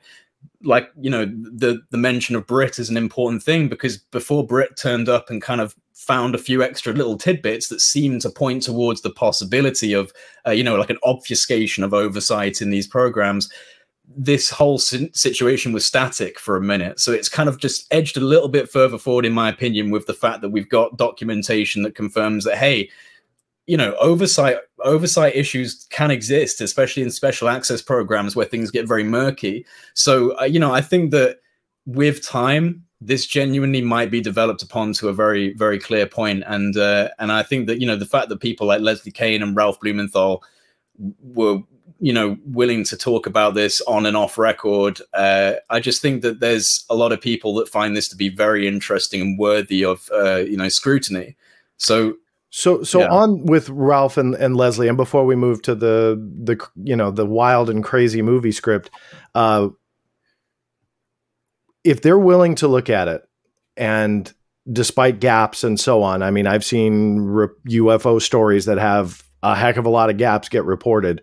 Yeah. Why haven't we seen this in the New York Times? Why haven't we seen a mainstream media outlet look at this and come up with even just a question mark? The shout out that I want to give Billy Cox, who has done quite a bit over the years. I'm not sure if you like his angle or not, but regardless, my shout out is he digs and he's trying to get these on the record comments. And from what I understood with the online rumor mill was that the New York Times was doing this crash retrieval Wilson Davis story notes expose, and we were going to, like, that was it. This is going to be, a disclosure because New York Times is going to put their masthead on it. And we all know that that just fell flat. Yeah. So what is your opinion on that? I mean, if the evidence is strong, why don't, and it may not even be the New York Times, but why not some outlet take the gamble and go, you know what? There is enough to at least say maybe. So this is going back to what I was saying before about how I've had to have a steep learning curve in knowing what I can and can't say on record. But I know that this was something that they wanted to include in the New York Times, and it wasn't necessarily their own actions that caused that to potentially not be in the New York Times. So I mean, there's a bit more of a backstory to that. I've got to be a bit cautious with that. I understand. And they probably entrust, and that's fine. Where I'm going with this is, if this is solid and the New York Times powers that be want to say, yeah, you can't, no way, which I would doubt because they've taken gambles. They did the ATIP story, kudos to them, which coincided with the Politico story, but they broke that. They're breaking those types of boundaries. Yeah. I think one of the issues, sorry to cut you off, but no, it's okay. I think one of the issues, and this is something that I'm sure you will understand, is that they weren't able to get people to go on record about confirming the legitimacy of these documents. So I think that they tried, and this is just kind of informed speculation on my side, but I think that they tried their best to model this within any sort of potential articles as an addition to other conversations they were maybe having. I mean, you got to remember that Eric Davis was quoted by the New York Times to say that there have been off-world retrievals and, off-world vehicle retrievals. He was quite brazen about that in the New York Times. And I want to say he said not from this earth or not of this earth. There was the quote. And this is very close to what was said in the Wilson documents when it said, that these craft were off-world, not made by human hands. Not made by human, not made by man, not by human hands. That's the exact quote. Not of this earth. And so, you've got a quite similar wording structure with the quotes that they were given by Eric Davis. But I think that it probably did come down to, unfortunately, the New York Times looking at it as a situation that didn't have enough behind it. So that's fair enough to acknowledge that. I do acknowledge that, simply because they have a kind of strict prerequisite for getting something into the New York Times, which involves, I think they said when they were on their interview with me, that you usually need at least 2 corroborating sources that are willing to go out and put their name on the line for something like this to take place. And so they didn't reach that with the Admiral Wilson scenario. And so I think that if there was any sort of plan to include that, it was probably taken out because of the fact that they can't directly, unequivocally confirm it to be accurate, which is a shame, because I think that you should still be able to put out an opinion piece. I still think that this could very easily, and in fact, I spoke with Stephen Greenstreet not that long ago, and when we were having a back and forth, he was like, I'm probably going to try and pitch this up to the New York Post again through this way of looking at it that you've just explained. Because I said, it doesn't have to be an opinion. It doesn't have to be like absolute fact. It can still be an opinion piece. It could still be written in a way that allows for people to finish that and go, oh, maybe that could be true, or maybe it's not. Get people thinking about it. You don't have to have a really biased perspective of like, you know, there's no way this can be denied, because that's not true. There are ways in which this can be questioned, but I think there's enough there for people to be interested, and enough there for people to be, you know, intrigued as to whether or not this could happen. And it could spark the wheel of momentum, and maybe you'd get more people from the intelligence infrastructure coming out and putting something towards this. So I think that it represents a capability to be in the mainstream media. I just think that they were dealing, in fact, I know they were dealing with some very strenuous editorial processes going through the New York Times superstructure. Sure. You know, so I think that there's a lot of red tape involved in that scenario. No, and like I said, I think that even if it wasn't the New York Times, you know, Leslie Kean as a freelancer, and I believe Ralph, although worked, and I could be wrong, but worked for them at one point, is now considered a freelancer and so on. So as a freelancer, they can just, hey, all right, you guys want to do your stupid red tape thing, psh, see ya, and go somewhere else if it was strong enough. But maybe we'll see that.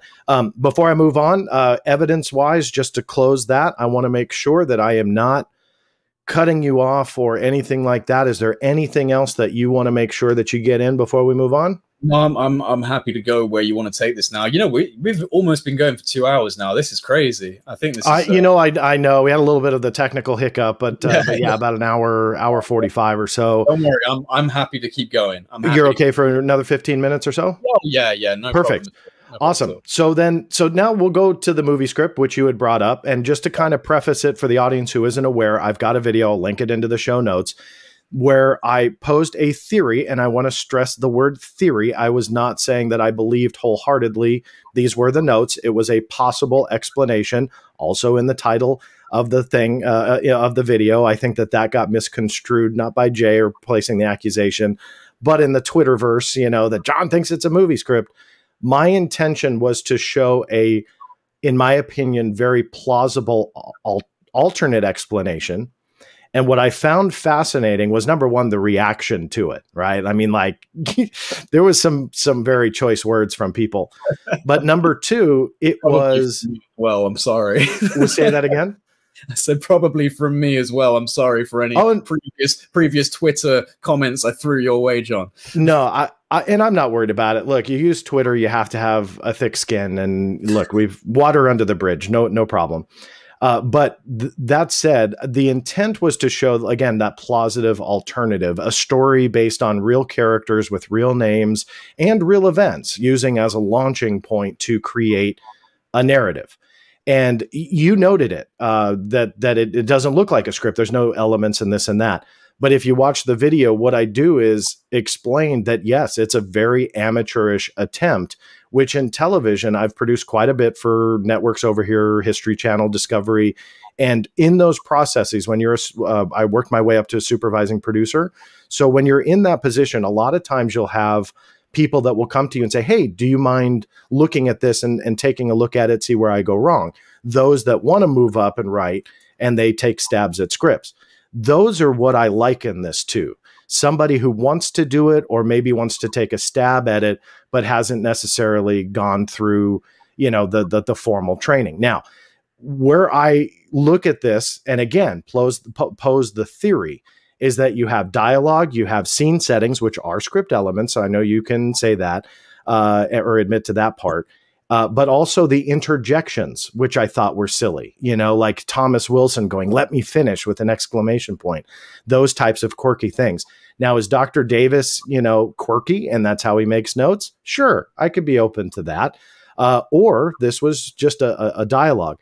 But again, the intent was to show what could be a plausible explanation. The people that came after me about it just said it was stupid. But they never really countered with anything other than, well, that can't be true. And it's like, you don't want to, not you, but those that are advocating that these notes are real, they don't want to have the burden of proof, meaning there's a lot of conjecture, which you've admitted. You have to speculate a little bit. You got to fill in the gaps and so on. But with an alternate theory, dismiss it outright. No way. That's not true. I know for a fact. No way. And they they go back to it being real. And again, I'm not accusing you of that, unless you want to say that that's how you feel, which is fine. But that's what I gathered from that was that can't be true because I don't want to believe it. Ergo, it's not true. But this is true, but we have to speculate, fill in the gaps, and maybe twist some words here and there. And so that is the conclusion that they have come to. And so that's really kind of the foundation that I wanted to make sure everybody who hasn't seen those videos know that that's where I was coming from. So I'll pass it to you. So, I mean, yeah, so speculating about, you know, the ifs and whats and maybes of the documents. I mean, there's no direct real evidence of this being a script, as you've acknowledged, in terms of terminologies. So you're having to speculate that it's a very amateur script because you know, I could essentially write down all of the dialogue between you and I, and then just say that's a script, you know, and for a movie or something, and that's basically what you've got. Yes, there's very strange ways in which it's worded, but Eric Davis is a bit of a weird, like, savant who seems to remember so much detail. So he was, and it seems like based on what Admiral Wilson was saying to him in the in the notes, that he was aware that he was taking notes, that he was jotting down things, because he says, what are you going to do with all this information?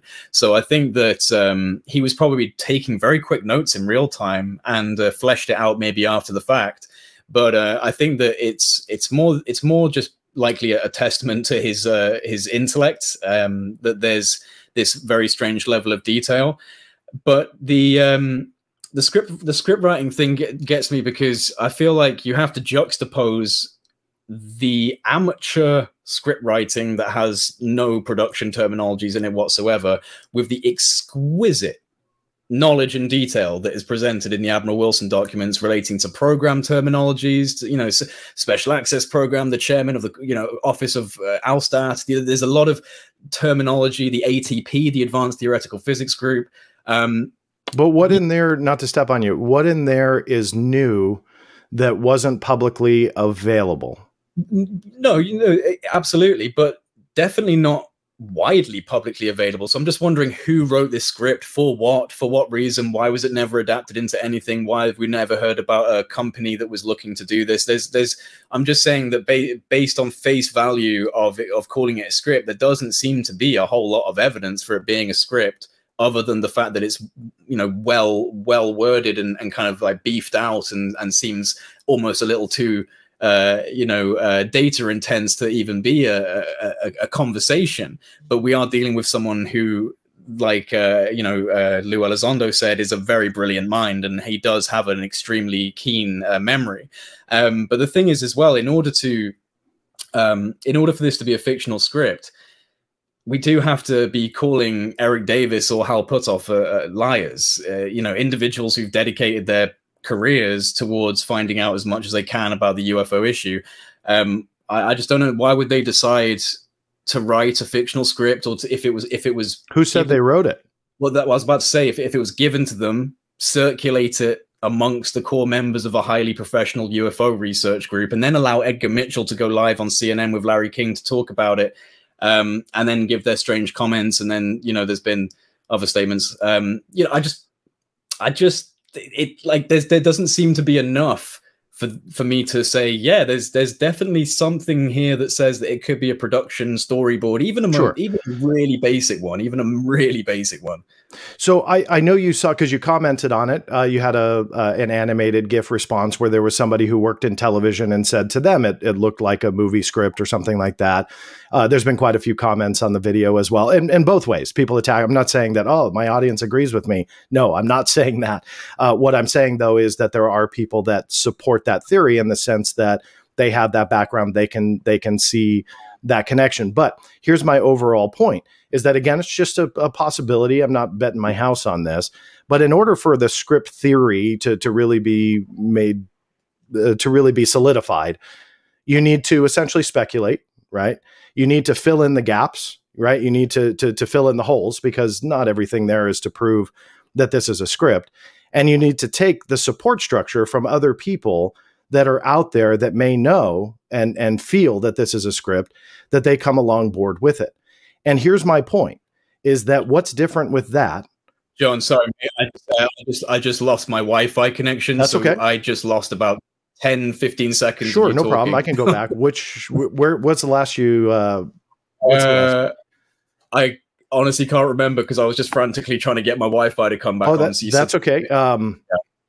Just take back your frame of thought. Yeah. Then I'll start the thought over and hopefully make it more concise. But so in order for the script theory, because again, I'm not betting my house on this to make sense, or excuse me, let me start over and I'll edit that stumble out. No, I won't. I won't edit this so everybody can see my stumbles. I don't want to cut anything out. So in order for the script theory to make sense, I'm not betting my house on this, that this is the absolute truth. But in order for that to make sense, you need to fill in the gaps, right? You need to speculate a little bit because the evidence is not there. I fully admit that this is 100% a movie script, it's just a theory. But you need to speculate. You need to fill in the gaps. There are enough people that have commented that have, according to them, a entertainment background where they can see the possibility. So I have a support structure. I'm not saying my entire audience feels that way. In fact, a lot of people disagree. But I have that support structure from people that know about it that say, you know what, that could very well be true. So I have all of that. And my question to you is, what is different than what we've talked about for the last hour 45 from what I feel is kind of the same way for advocating for the documents? You have gaps. You have to speculate a little bit. You got to read in between the lines a little bit. You got to essentially, forgive the phrasing, but make up the middle to get to the end where these things are real. And that's what I was so fascinated by, that people would dismiss the theory and call me every name in the book and say it was stupid, but they never really explained why. They just said, no, that can't be true. So what is the difference? Well, I think that because I haven't worked in the industry, but I did a degree in TV and film production, so I've got a background in like reading scripts or treatments or storyboards or anything like that. If I was given the notes and I had no background in ufology and I didn't know about these people and I read it, I'd say, well, yeah, that looks like it's a story. Like, this looks like it could be a story. But I think that you did say, and you're right, that there's speculation on both sides. I feel like there's more speculation on the script side because there's no evidence for it being a script. Like, there's no direct evidence in the actual writing of it being used for a production or any intention of it being used for a production. But when you look at the other side of this, there seems to be, and again, like, I can't go through everything I've gone over, but the statements, the connections to things in the notes, like the ATP being mentioned, there's a lot of stuff in here that would suggest a very detailed knowledge of not only ufology, but the inner workings of the governmental structure of special access programs, who coordinates them, who looks at the oversight. And again, you do have these statements from people like Edgar Mitchell and the strange statements from Hal Puthoff and Eric Davis. So I think that I think there's a lot more supporting the idea that this is potentially legitimate than there is for supporting, the script. If there was one bracket, EXT, close bracket in that, I would be very suspicious, saying that it was some sort of a particular shot or some sort of particular scene, open scene, EG&G. The Admiral pulls up the car, all of that. But 3/4 of what you just said is in there. It just didn't have EXT for exterior in the script. And I think that again leans into the amateurish approach that I think somebody could take. So it's speculation to just say, well, we didn't see EXT, so we have to do away with it. Like I said, I am honestly just going to have to fall back on all of the things that I've already listed in this conversation and say that I feel like there's more of those things than there are for being on the side of a script. Like, if there was a lot of different signifiers of this being some sort of dramatized situation, then I would agree. But the thing is, there's dialogue in these notes that's been confirmed by people outside of just the existence of these notes. Again, Edgar Mitchell confirming that there was some sort of investigatory journey done by a vice admiral who was denied access, and other people who have also said similar things. So you've got, I feel like you've got more on the side of this being a real situation. I'm not seeing, like I guess you're not seeing on my perspective on some of this, I'm not seeing enough evidence for me to be satisfied with it being a production script. I'm happy to acknowledge that there could be issues in this story. Maybe Admiral Wilson was told lies. Maybe he lied to Eric Davis. So we don't know if everything is completely, true. But I personally am not seeing the evidence for a TV script outside of some dramatized styles of writing. And Eric Davis is an interesting guy and has a penchant for drama. So he's quite a dramatic character anyway. So I could imagine him writing it in this way. But yeah, when it comes to kind of like the war of speculations, I kind of feel like there's more speculation for it to be incorporated into a treatment script storyboard than there is for this to be a potentially real scenario. I find it interesting that one of the key players and advocates for the notes who's involved with it is heavily involved with making entertainment scripted programs. Who's that? Stephen Greer. Right. Yeah, and he's got, now I will not say that I think that he made it, but what I will say is that's in the same arena from those who are advocating that there's something real. And it just so happens that there's this, I would say, dark and shady past that Edgar Mitchell himself was very upset that Stephen Greer was overreaching with the claims that he was making. And so that's why, in my opinion, well, I sit here and go, I think Stephen Greer wrote this. No, that's not what I'm saying. But I'm saying you can't say he didn't either, because the past is there with the honorable American that you speak very highly of, and so do I, was pretty upset at Dr. Stephen Greer for saying things that weren't true. And when I asked Dr. Greer, are the notes real? And the quote, I'm paraphrasing, he said, yeah, pretty much across the board, and that he would want to go line by line with me. And I mean, we'll see if that ever happens. But there's just something weird here. And I think that there's a discounting of those types of things for substituting the advocating that this is all real.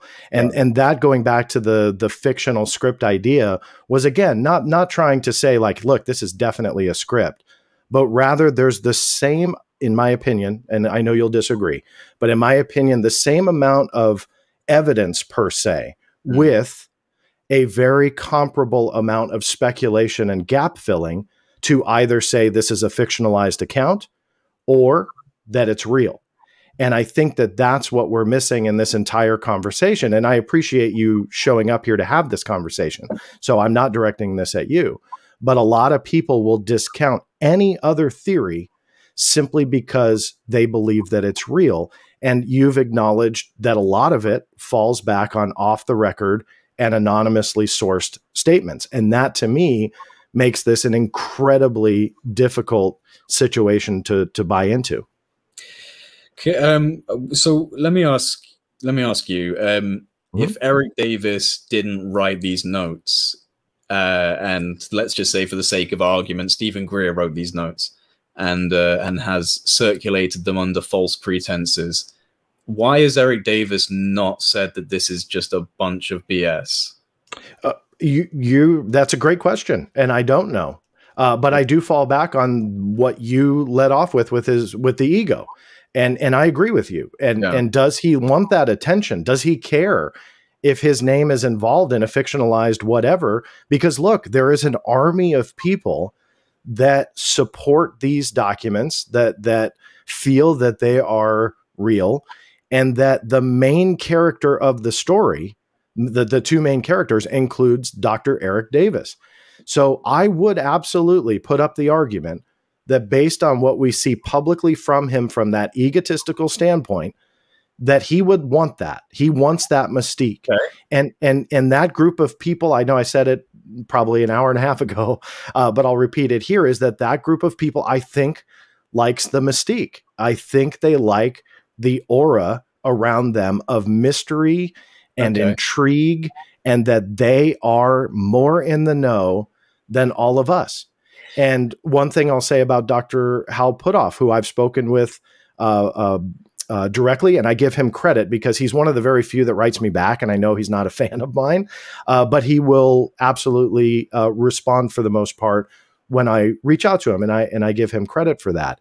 But if the rumors are true that he believes in this MJ12 particular document, I don't want to spiral off into that.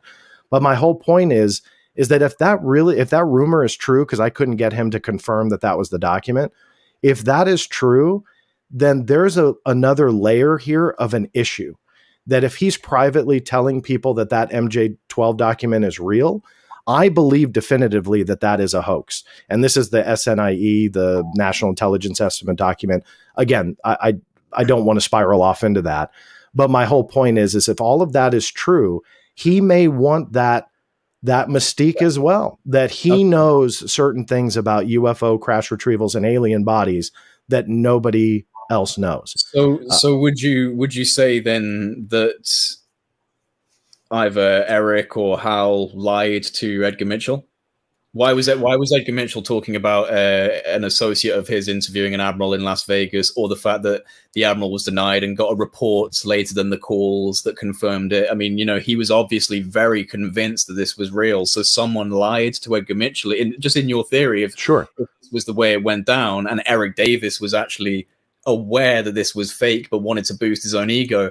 He risked the credibility of the NIDS infrastructure and potential reputations with people that were his very close colleagues by lying to them and allowing them to talk about something like this on live television.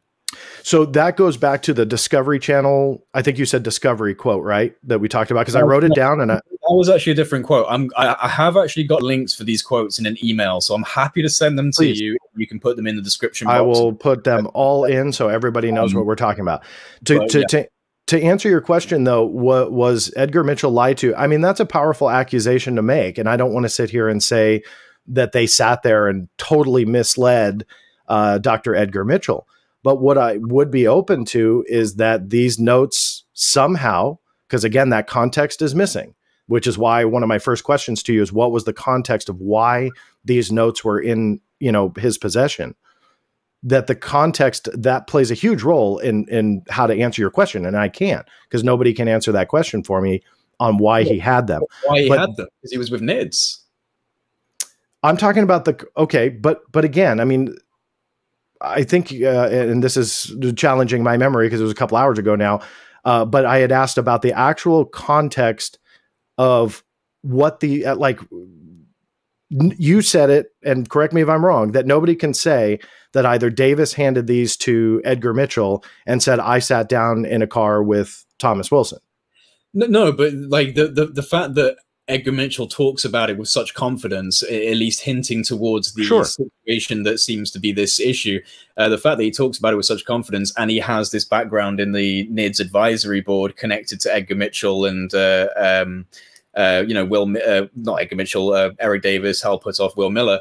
I think that is a pretty good reason why he would have access to this kind of information that would be circulated through NIDS. And I think it was, let me just make sure I've got my my facts right, but Commander Miller told Commander Miller told Stephen Greer, and I believe he also told Edgar Mitchell about the Admiral's phone calls. And then in the notes, because again, we're having to use the notes, but we're referring back to a real interview that took place, which is the Larry King interview, where he says they had calls in a report.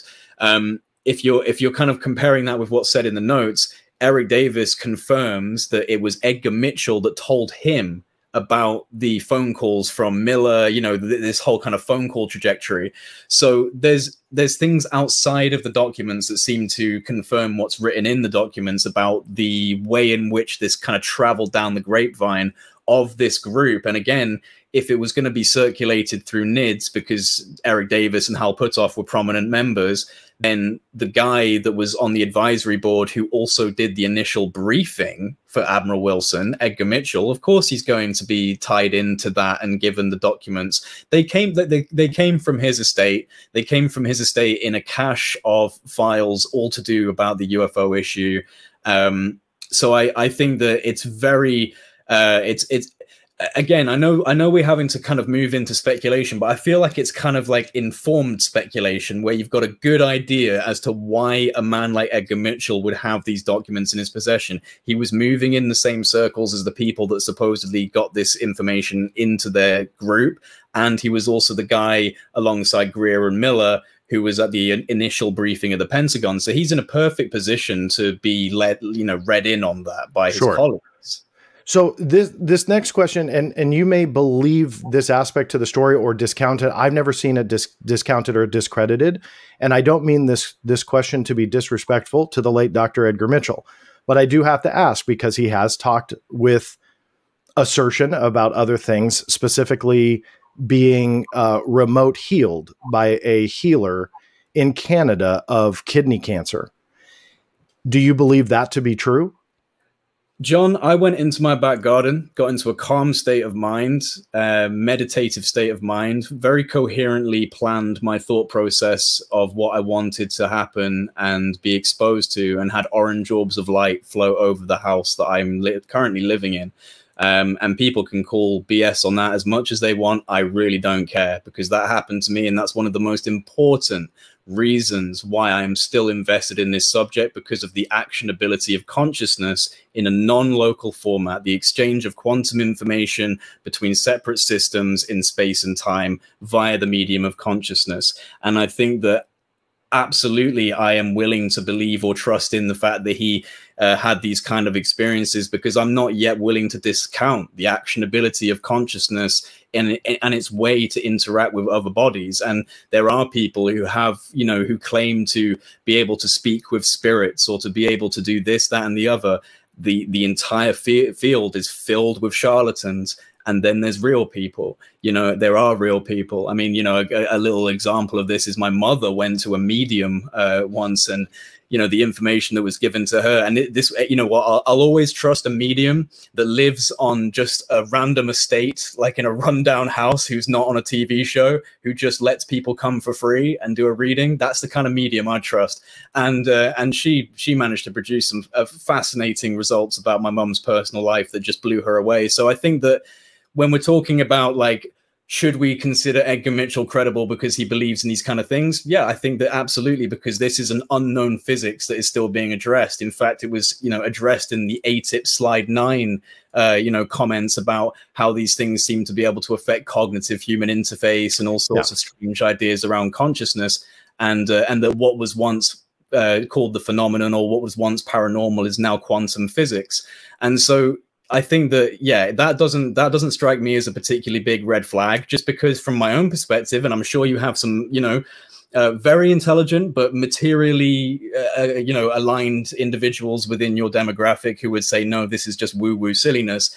But I have to draw back on my own subjective, totally subjective evidence, that's my own personal evidence, that there is something about the perturbing of the mind, the perturbing of consciousness, and its potential to act in an expanded state that doesn't just interact with this this human body. So yeah, my perspective on that, because consciousness is kind of my jam, is that this is not necessarily a red flag for me.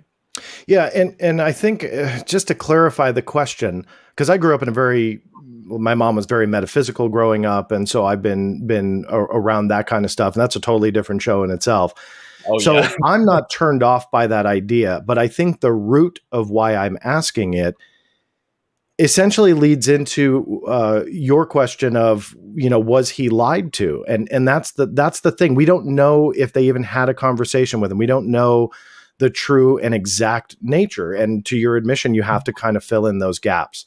And, was he lied to, or did he just believe a little bit more easily than he should? The one quote that I did write down that I want to see, you said that he expanded on the story. The quotes that I had pulled to read and all the ones that I saw stopped at a certain point. So again, it was like the notes had all these other details, but all of the interviews by Edgar Mitchell kind of stop there. But if you have something great, I'd love to see it. Yeah, but I think that going back to the question you asked me, it's so hard to answer, because we have to speculate that he was even told anything, that we don't know the true and I know that we can assume certain things, but the true context of why he had it. And did Dr. Davis give it to him and say, look, this is what I had. This is what I experienced. This is what I saw. This is what I heard. I don't know that. And until somebody comes along, we can't really say for sure. Well, I agree. I mean, what would your personal opinion be on why he said we got a call a few weeks later and a report much later than that confirmed that this indeed happened? I mean, what do you think he was referring to in regards to a report other than this? What I could, that's a great question. What I could take away and kind of believe from that is that Admiral Wilson stepped on something that maybe was not, for whatever reason, in his need to know, and that he was denied. I could buy that.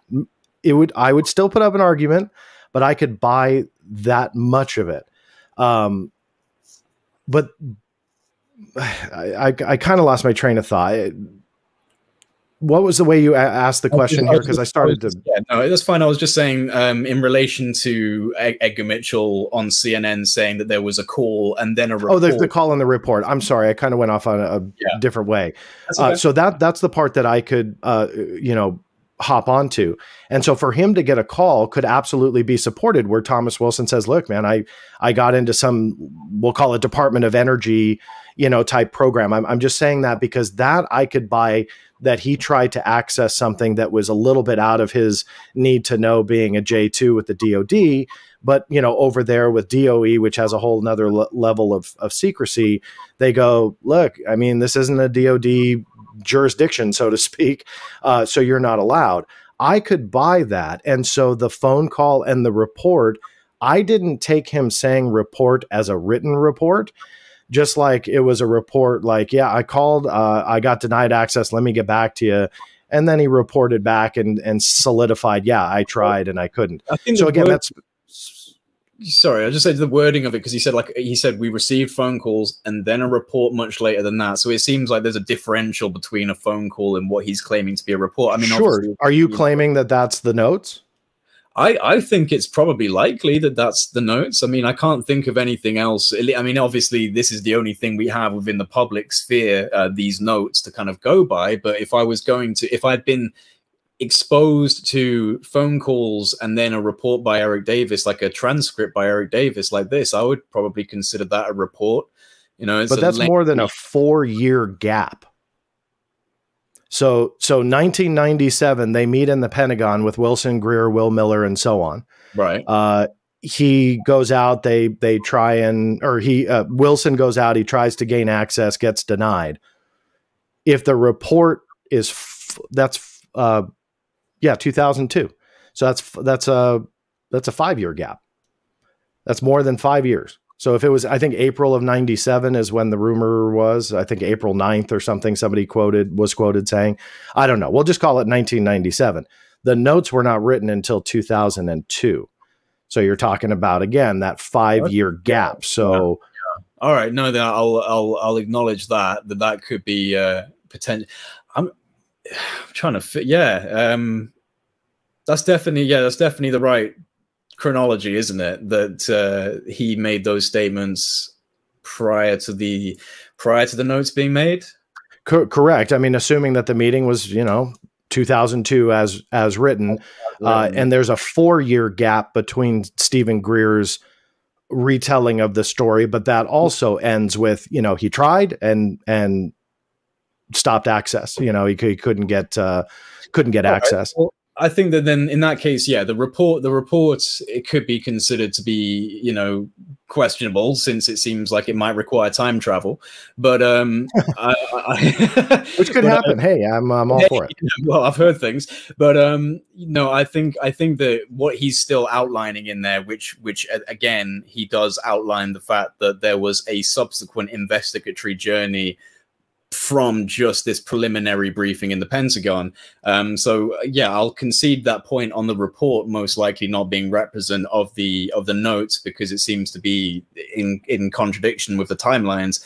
But he does, in that interview, in that statement, describe the situation that seems to be indicative of the Admiral Wilson leaks in terms of this denial of access. And I do have to go back onto that fact that the Admiral Wilson himself has only ever confirmed this briefing took place and denied everything else. So it just seems strange to me that Edgar Mitchell would, you know, basically say that this is not the case, that there was a continuation, there was an investigatory effort on behalf of a vice admiral within the defense infrastructure. So yeah, no, good point. Good. I like I said, I'm happy to be fact checked, and I want to be able to have an objective conversation about this. There's no inherent bias on my side, or at least I try not to be.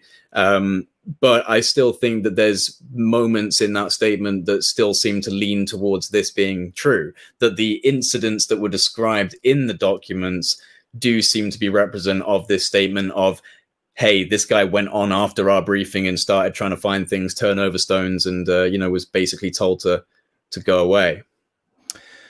One last thing that I want to just kind of get your comment on, and then I'll pass it to you. I want to make sure you have every opportunity to say whatever closing words you would like. I know it's getting late over there, so I appreciate you sticking around. Yeah, no worries. And it's the final, I think, concern for me to get on board that any of this can be legitimate. And it goes back to the security questions, which we've already talked about a little bit, but I want to kind of give a summary of what we have to accept when it comes to breaking security oaths by many of these individuals to accept that this is true. And this is where I want your reaction. We talked a little bit about Thomas Wilson himself being that J2, that he violates his oath, you know, with Dr. Eric Davis. You responded to that, but I at least want to give that bullet point again.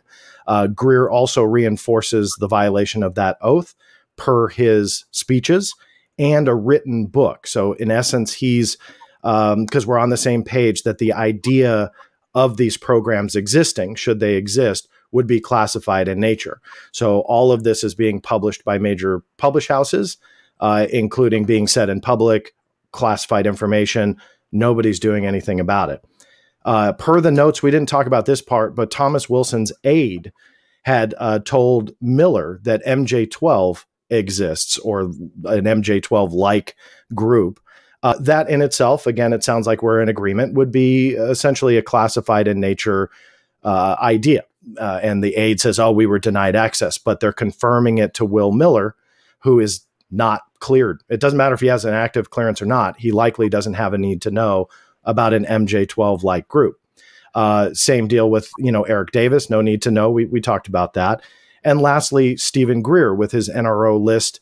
And I'm hoping you can send me that document, because I'm sure it's out there.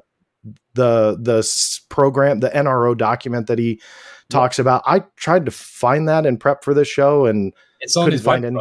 It's on his website. Then I must have missed it. So if you could send that to me. But regardless, according to him, from what I was reading in his book and everything, they were secret code words, right? All right. So this was a leaked document, correct? Yeah. Okay.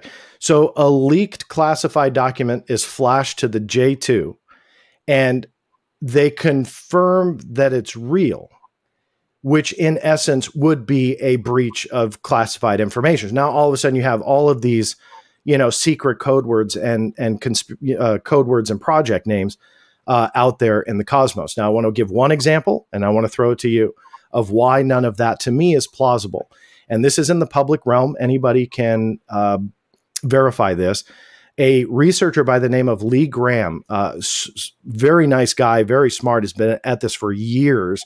He's got to be in his 80s, maybe 90s now, but I met him about 25 years ago, and he had at least a secret clearance, maybe top secret, through Aerojet. And he was inadvertently given the code name Senior Trend, which was the classified at the time program name for the F-117 stealth fighter. Now, why I'm bringing this up is he didn't have a need to know, but he was inadvertently told that code name, highly classified program. What happened next was a nightmare for him. Huge investigation. He was forced to sign a classified document that said he would never talk about it, that it was all a mistake, and that he, in essence, would have to forget about it. And it was then later declassified in 1990, so he was able to talk about it. What's my point? All of these issues that I have with this, in my opinion, is dismissible by verifiable fact. And Lee Graham, again, being that public story that anybody can verify, and I'll put the document in the show notes as well. It's the affidavit he had to sign. You know what hits the fan when classified information gets out. Even with those that have a security clearance, when they hear information like this, it hits the fan. Lee Graham is a verifiable example. So that's my spiel, in that all of that has to be accepted as true. And all of that has to be the rare exception to the rule that I haven't seen anybody come back and say, hey, well, look, it happened with this, or it happened with that, or it happened with this. What is your reaction to that? And can you cite any high-level security breach like this where the people that heard classified information just got away with it? So you brought up a brilliant point, and you know, I don't personally know enough about the intricacies of you know, kind of like clearance, bureaucracy, and linguistics, and how you can word things to know entirely why these kind of situations might have gone through you know, this process and almost been basically allowed to happen. Because you bring up a really good point, but I think that oh God, no, I did have a train of thought on this because I was thinking about it while you were talking. I'm keeping you up late, so I totally get it. It's 20 to 1 in the morning right now. So I'm so sorry. It's all right. Don't worry. And this is kind of like a very intensive question that I'm trying to wrap my head around, because you're absolutely right to bring it up. I think that one issue would be, and this is just me reaching, but I think one issue might be that this is about UFOs, and it's about reverse engineering, and it's about one of the biggest secrets that could be potentially being kept. And so by bringing further attention to it, they may actually make it worse for themselves, because by that point you're acknowledging it. So if you're going to press charge, because I mean, one of the things, and obviously we can talk about the credibility of Stephen Greer, but one of the things that he made a point of saying quite a few times over the years is because these things are operating in some sort of very murky level of, you know, essentially illegal oversight, that they're not actually bound by constitutional and, you know, kind of congressional governmental oversight procedures and standardized legal procedures. So they're not actually operating in the legal zone that we know of, and that by virtue of that, that kind of null and voids all of the security clearance restrictions on this type of issue if it's being managed in a way that's obfuscating legal oversight or standardized oversight on a governmental level. So perhaps there is actually a loophole with one of the most sensitive issues in the portfolio of the United States government, where it's so sensitive that if you're actually going to talk about it, it's best just to not say anything to these people, or let them just kind of fade away into the madness of the UFO community, which has been stigmatized for so long, and kind of like, you know, put into the corner. So obviously I am speculating here on the fact, because yes, there are some pretty significant, what you would imagine to be breaches of classified information. I mean, the notes themselves aren't classified, because it's a document written privately outside of government. So the actual document itself is not stamped with a classification stamp. Obviously, the information is extremely sensitive and most likely does breach some level of national security agreements between the parties. But I think that perhaps it's not at the kind of level where they would actually make a point of, you know, arresting or putting criminal charges down on these people. There really could be the case that this is existing in such an obfuscated manner that it's just better to let people say something about this and ignore it, than to press charges and kind of solidify legitimacy for the issue. So, I mean, I think that that's one potential reason.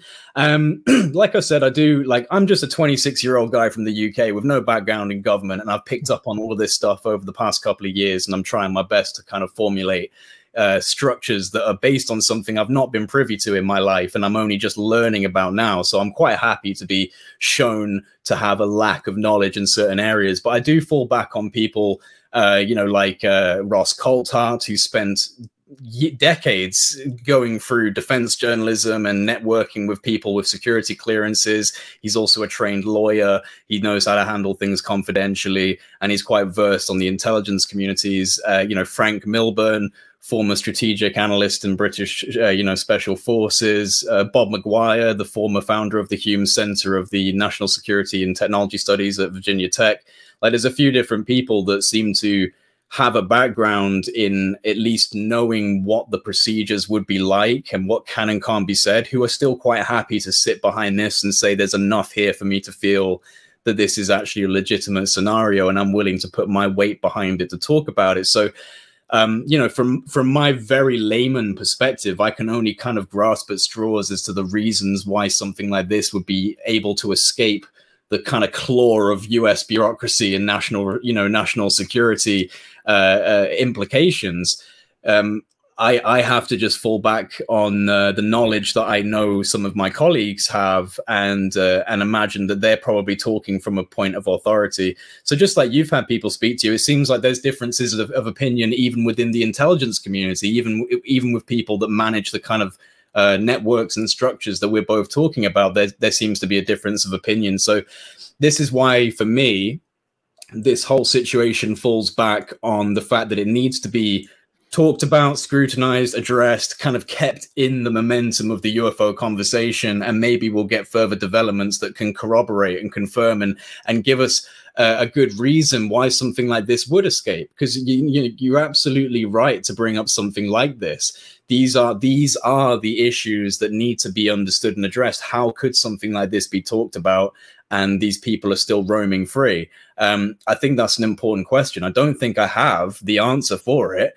But like I said, I do fall back on some of the people I know that believe it's real, and potentially the fact that this is actually so sensitive that they'd rather just not even acknowledge that these people are actually talking about a real situation, and it will just fizzle out on its own, which it kind of has. I mean, you know, outside of the UFO community, who knows about this? No one knows about the Admiral Wilson leaks. You know, I'd stop anyone in the street and they wouldn't know about it. So it has been suppressed, very, very much so, in terms of, you know, if this issue actually is real. I mean, the you know, no pun intended, the gravity behind this situation is intense. If it's actually a real situation, this should be across every world media platform there is. As we all know, in the UFO community, with much frustration, that is not usually what occurs. Only until recently have we seen a sudden addressal of this issue in a modern context. But when it comes to talking about stuff like this, especially legacy programs, I think we've all seen that there's no intention within this mainstream narrative we've seen adapt from 2017. There's no intention to open up the discussion of programs that might exist from the US government's perspective. You know, there's nothing in the UAP report about investigating special access programs. So I think that this, you know, there is a potentiality for this to exist in such an obfuscated level of government that it's barely even legal. You know, I think Richard Dolan calls it legal illegality. So it's like, you know, it's on this, it's so close to being absolutely unacceptable. So and before I finish this thought off, again, I would draw from other sources who have claimed these programs exist. The Admiral Wilson documents isn't the only document, or it isn't the only situation, which seems to be inferring that there is this kind of level of clandestine research and development happening in the black. So it's not the only situation that's pointing towards that. It just happens to be one of the more detailed ones. So I think that there are reasons to be skeptical about the documents. I wouldn't say that there isn't. You've listed some very important reasons to have some skepticism, but it's not enough skepticism, in my opinion, to dilute the entire story down to nothing but a, you know, just a fugazi. It's something interesting, and I think that it needs to be developed upon over time. So yeah, I'm having to kind of like word my way through this, because I don't have a truly definitive answer as to why they were able to get away with saying these things and why they even thought of saying these things. But I don't personally feel that it's just black and white. There might be reasons why that was able to occur, you know? Nothing usually is black and white. And that was, no, that was well said. And here's my takeaway. And I want you to know this. I have a lot of respect for people that will step into the vault like this and know that we don't see eye to eye with this, but sit here for 2.5 hours and have a conversation. And walking away, my respect level for you rose considerably. Not that I was disrespectful going into this, but rather I wanted you to know how much I appreciate that. Yeah. And that I hope that this serves as a testament to those out there that maybe did go in the weeds like both of us, and I think I said it privately, but if not, I'll say it publicly, that I apologize, for those social media battles a year or two ago. But how we've risen above that and can have a conversation like this, that has to happen more often. Yeah. So my hat's off to you for that. And I hope you don't stop asking questions. I hope you continue doing what you are doing, which I know you will.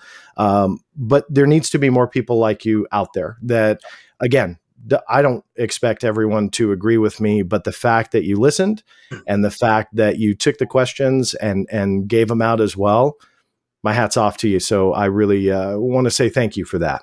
That's really, really kind of you, John. And, I'd like to just echo back the same sentiments because, I like I said before, I have a lot of respect for you with the work with the Black Vault, but we did have areas of contention on this. And I did my fair share of silly little snide comments and responses over Twitter. And I'm really happy with how this has turned out. I will admit, I'm not ashamed to admit I was a little bit anxious about how this might go down between you and me, because even though we did reach out, or you reached out to me and we both, shook hands, water under the bridge, no problems, because I'm not I don't like to hold on to grudges, and no one likes to hold on to grudges.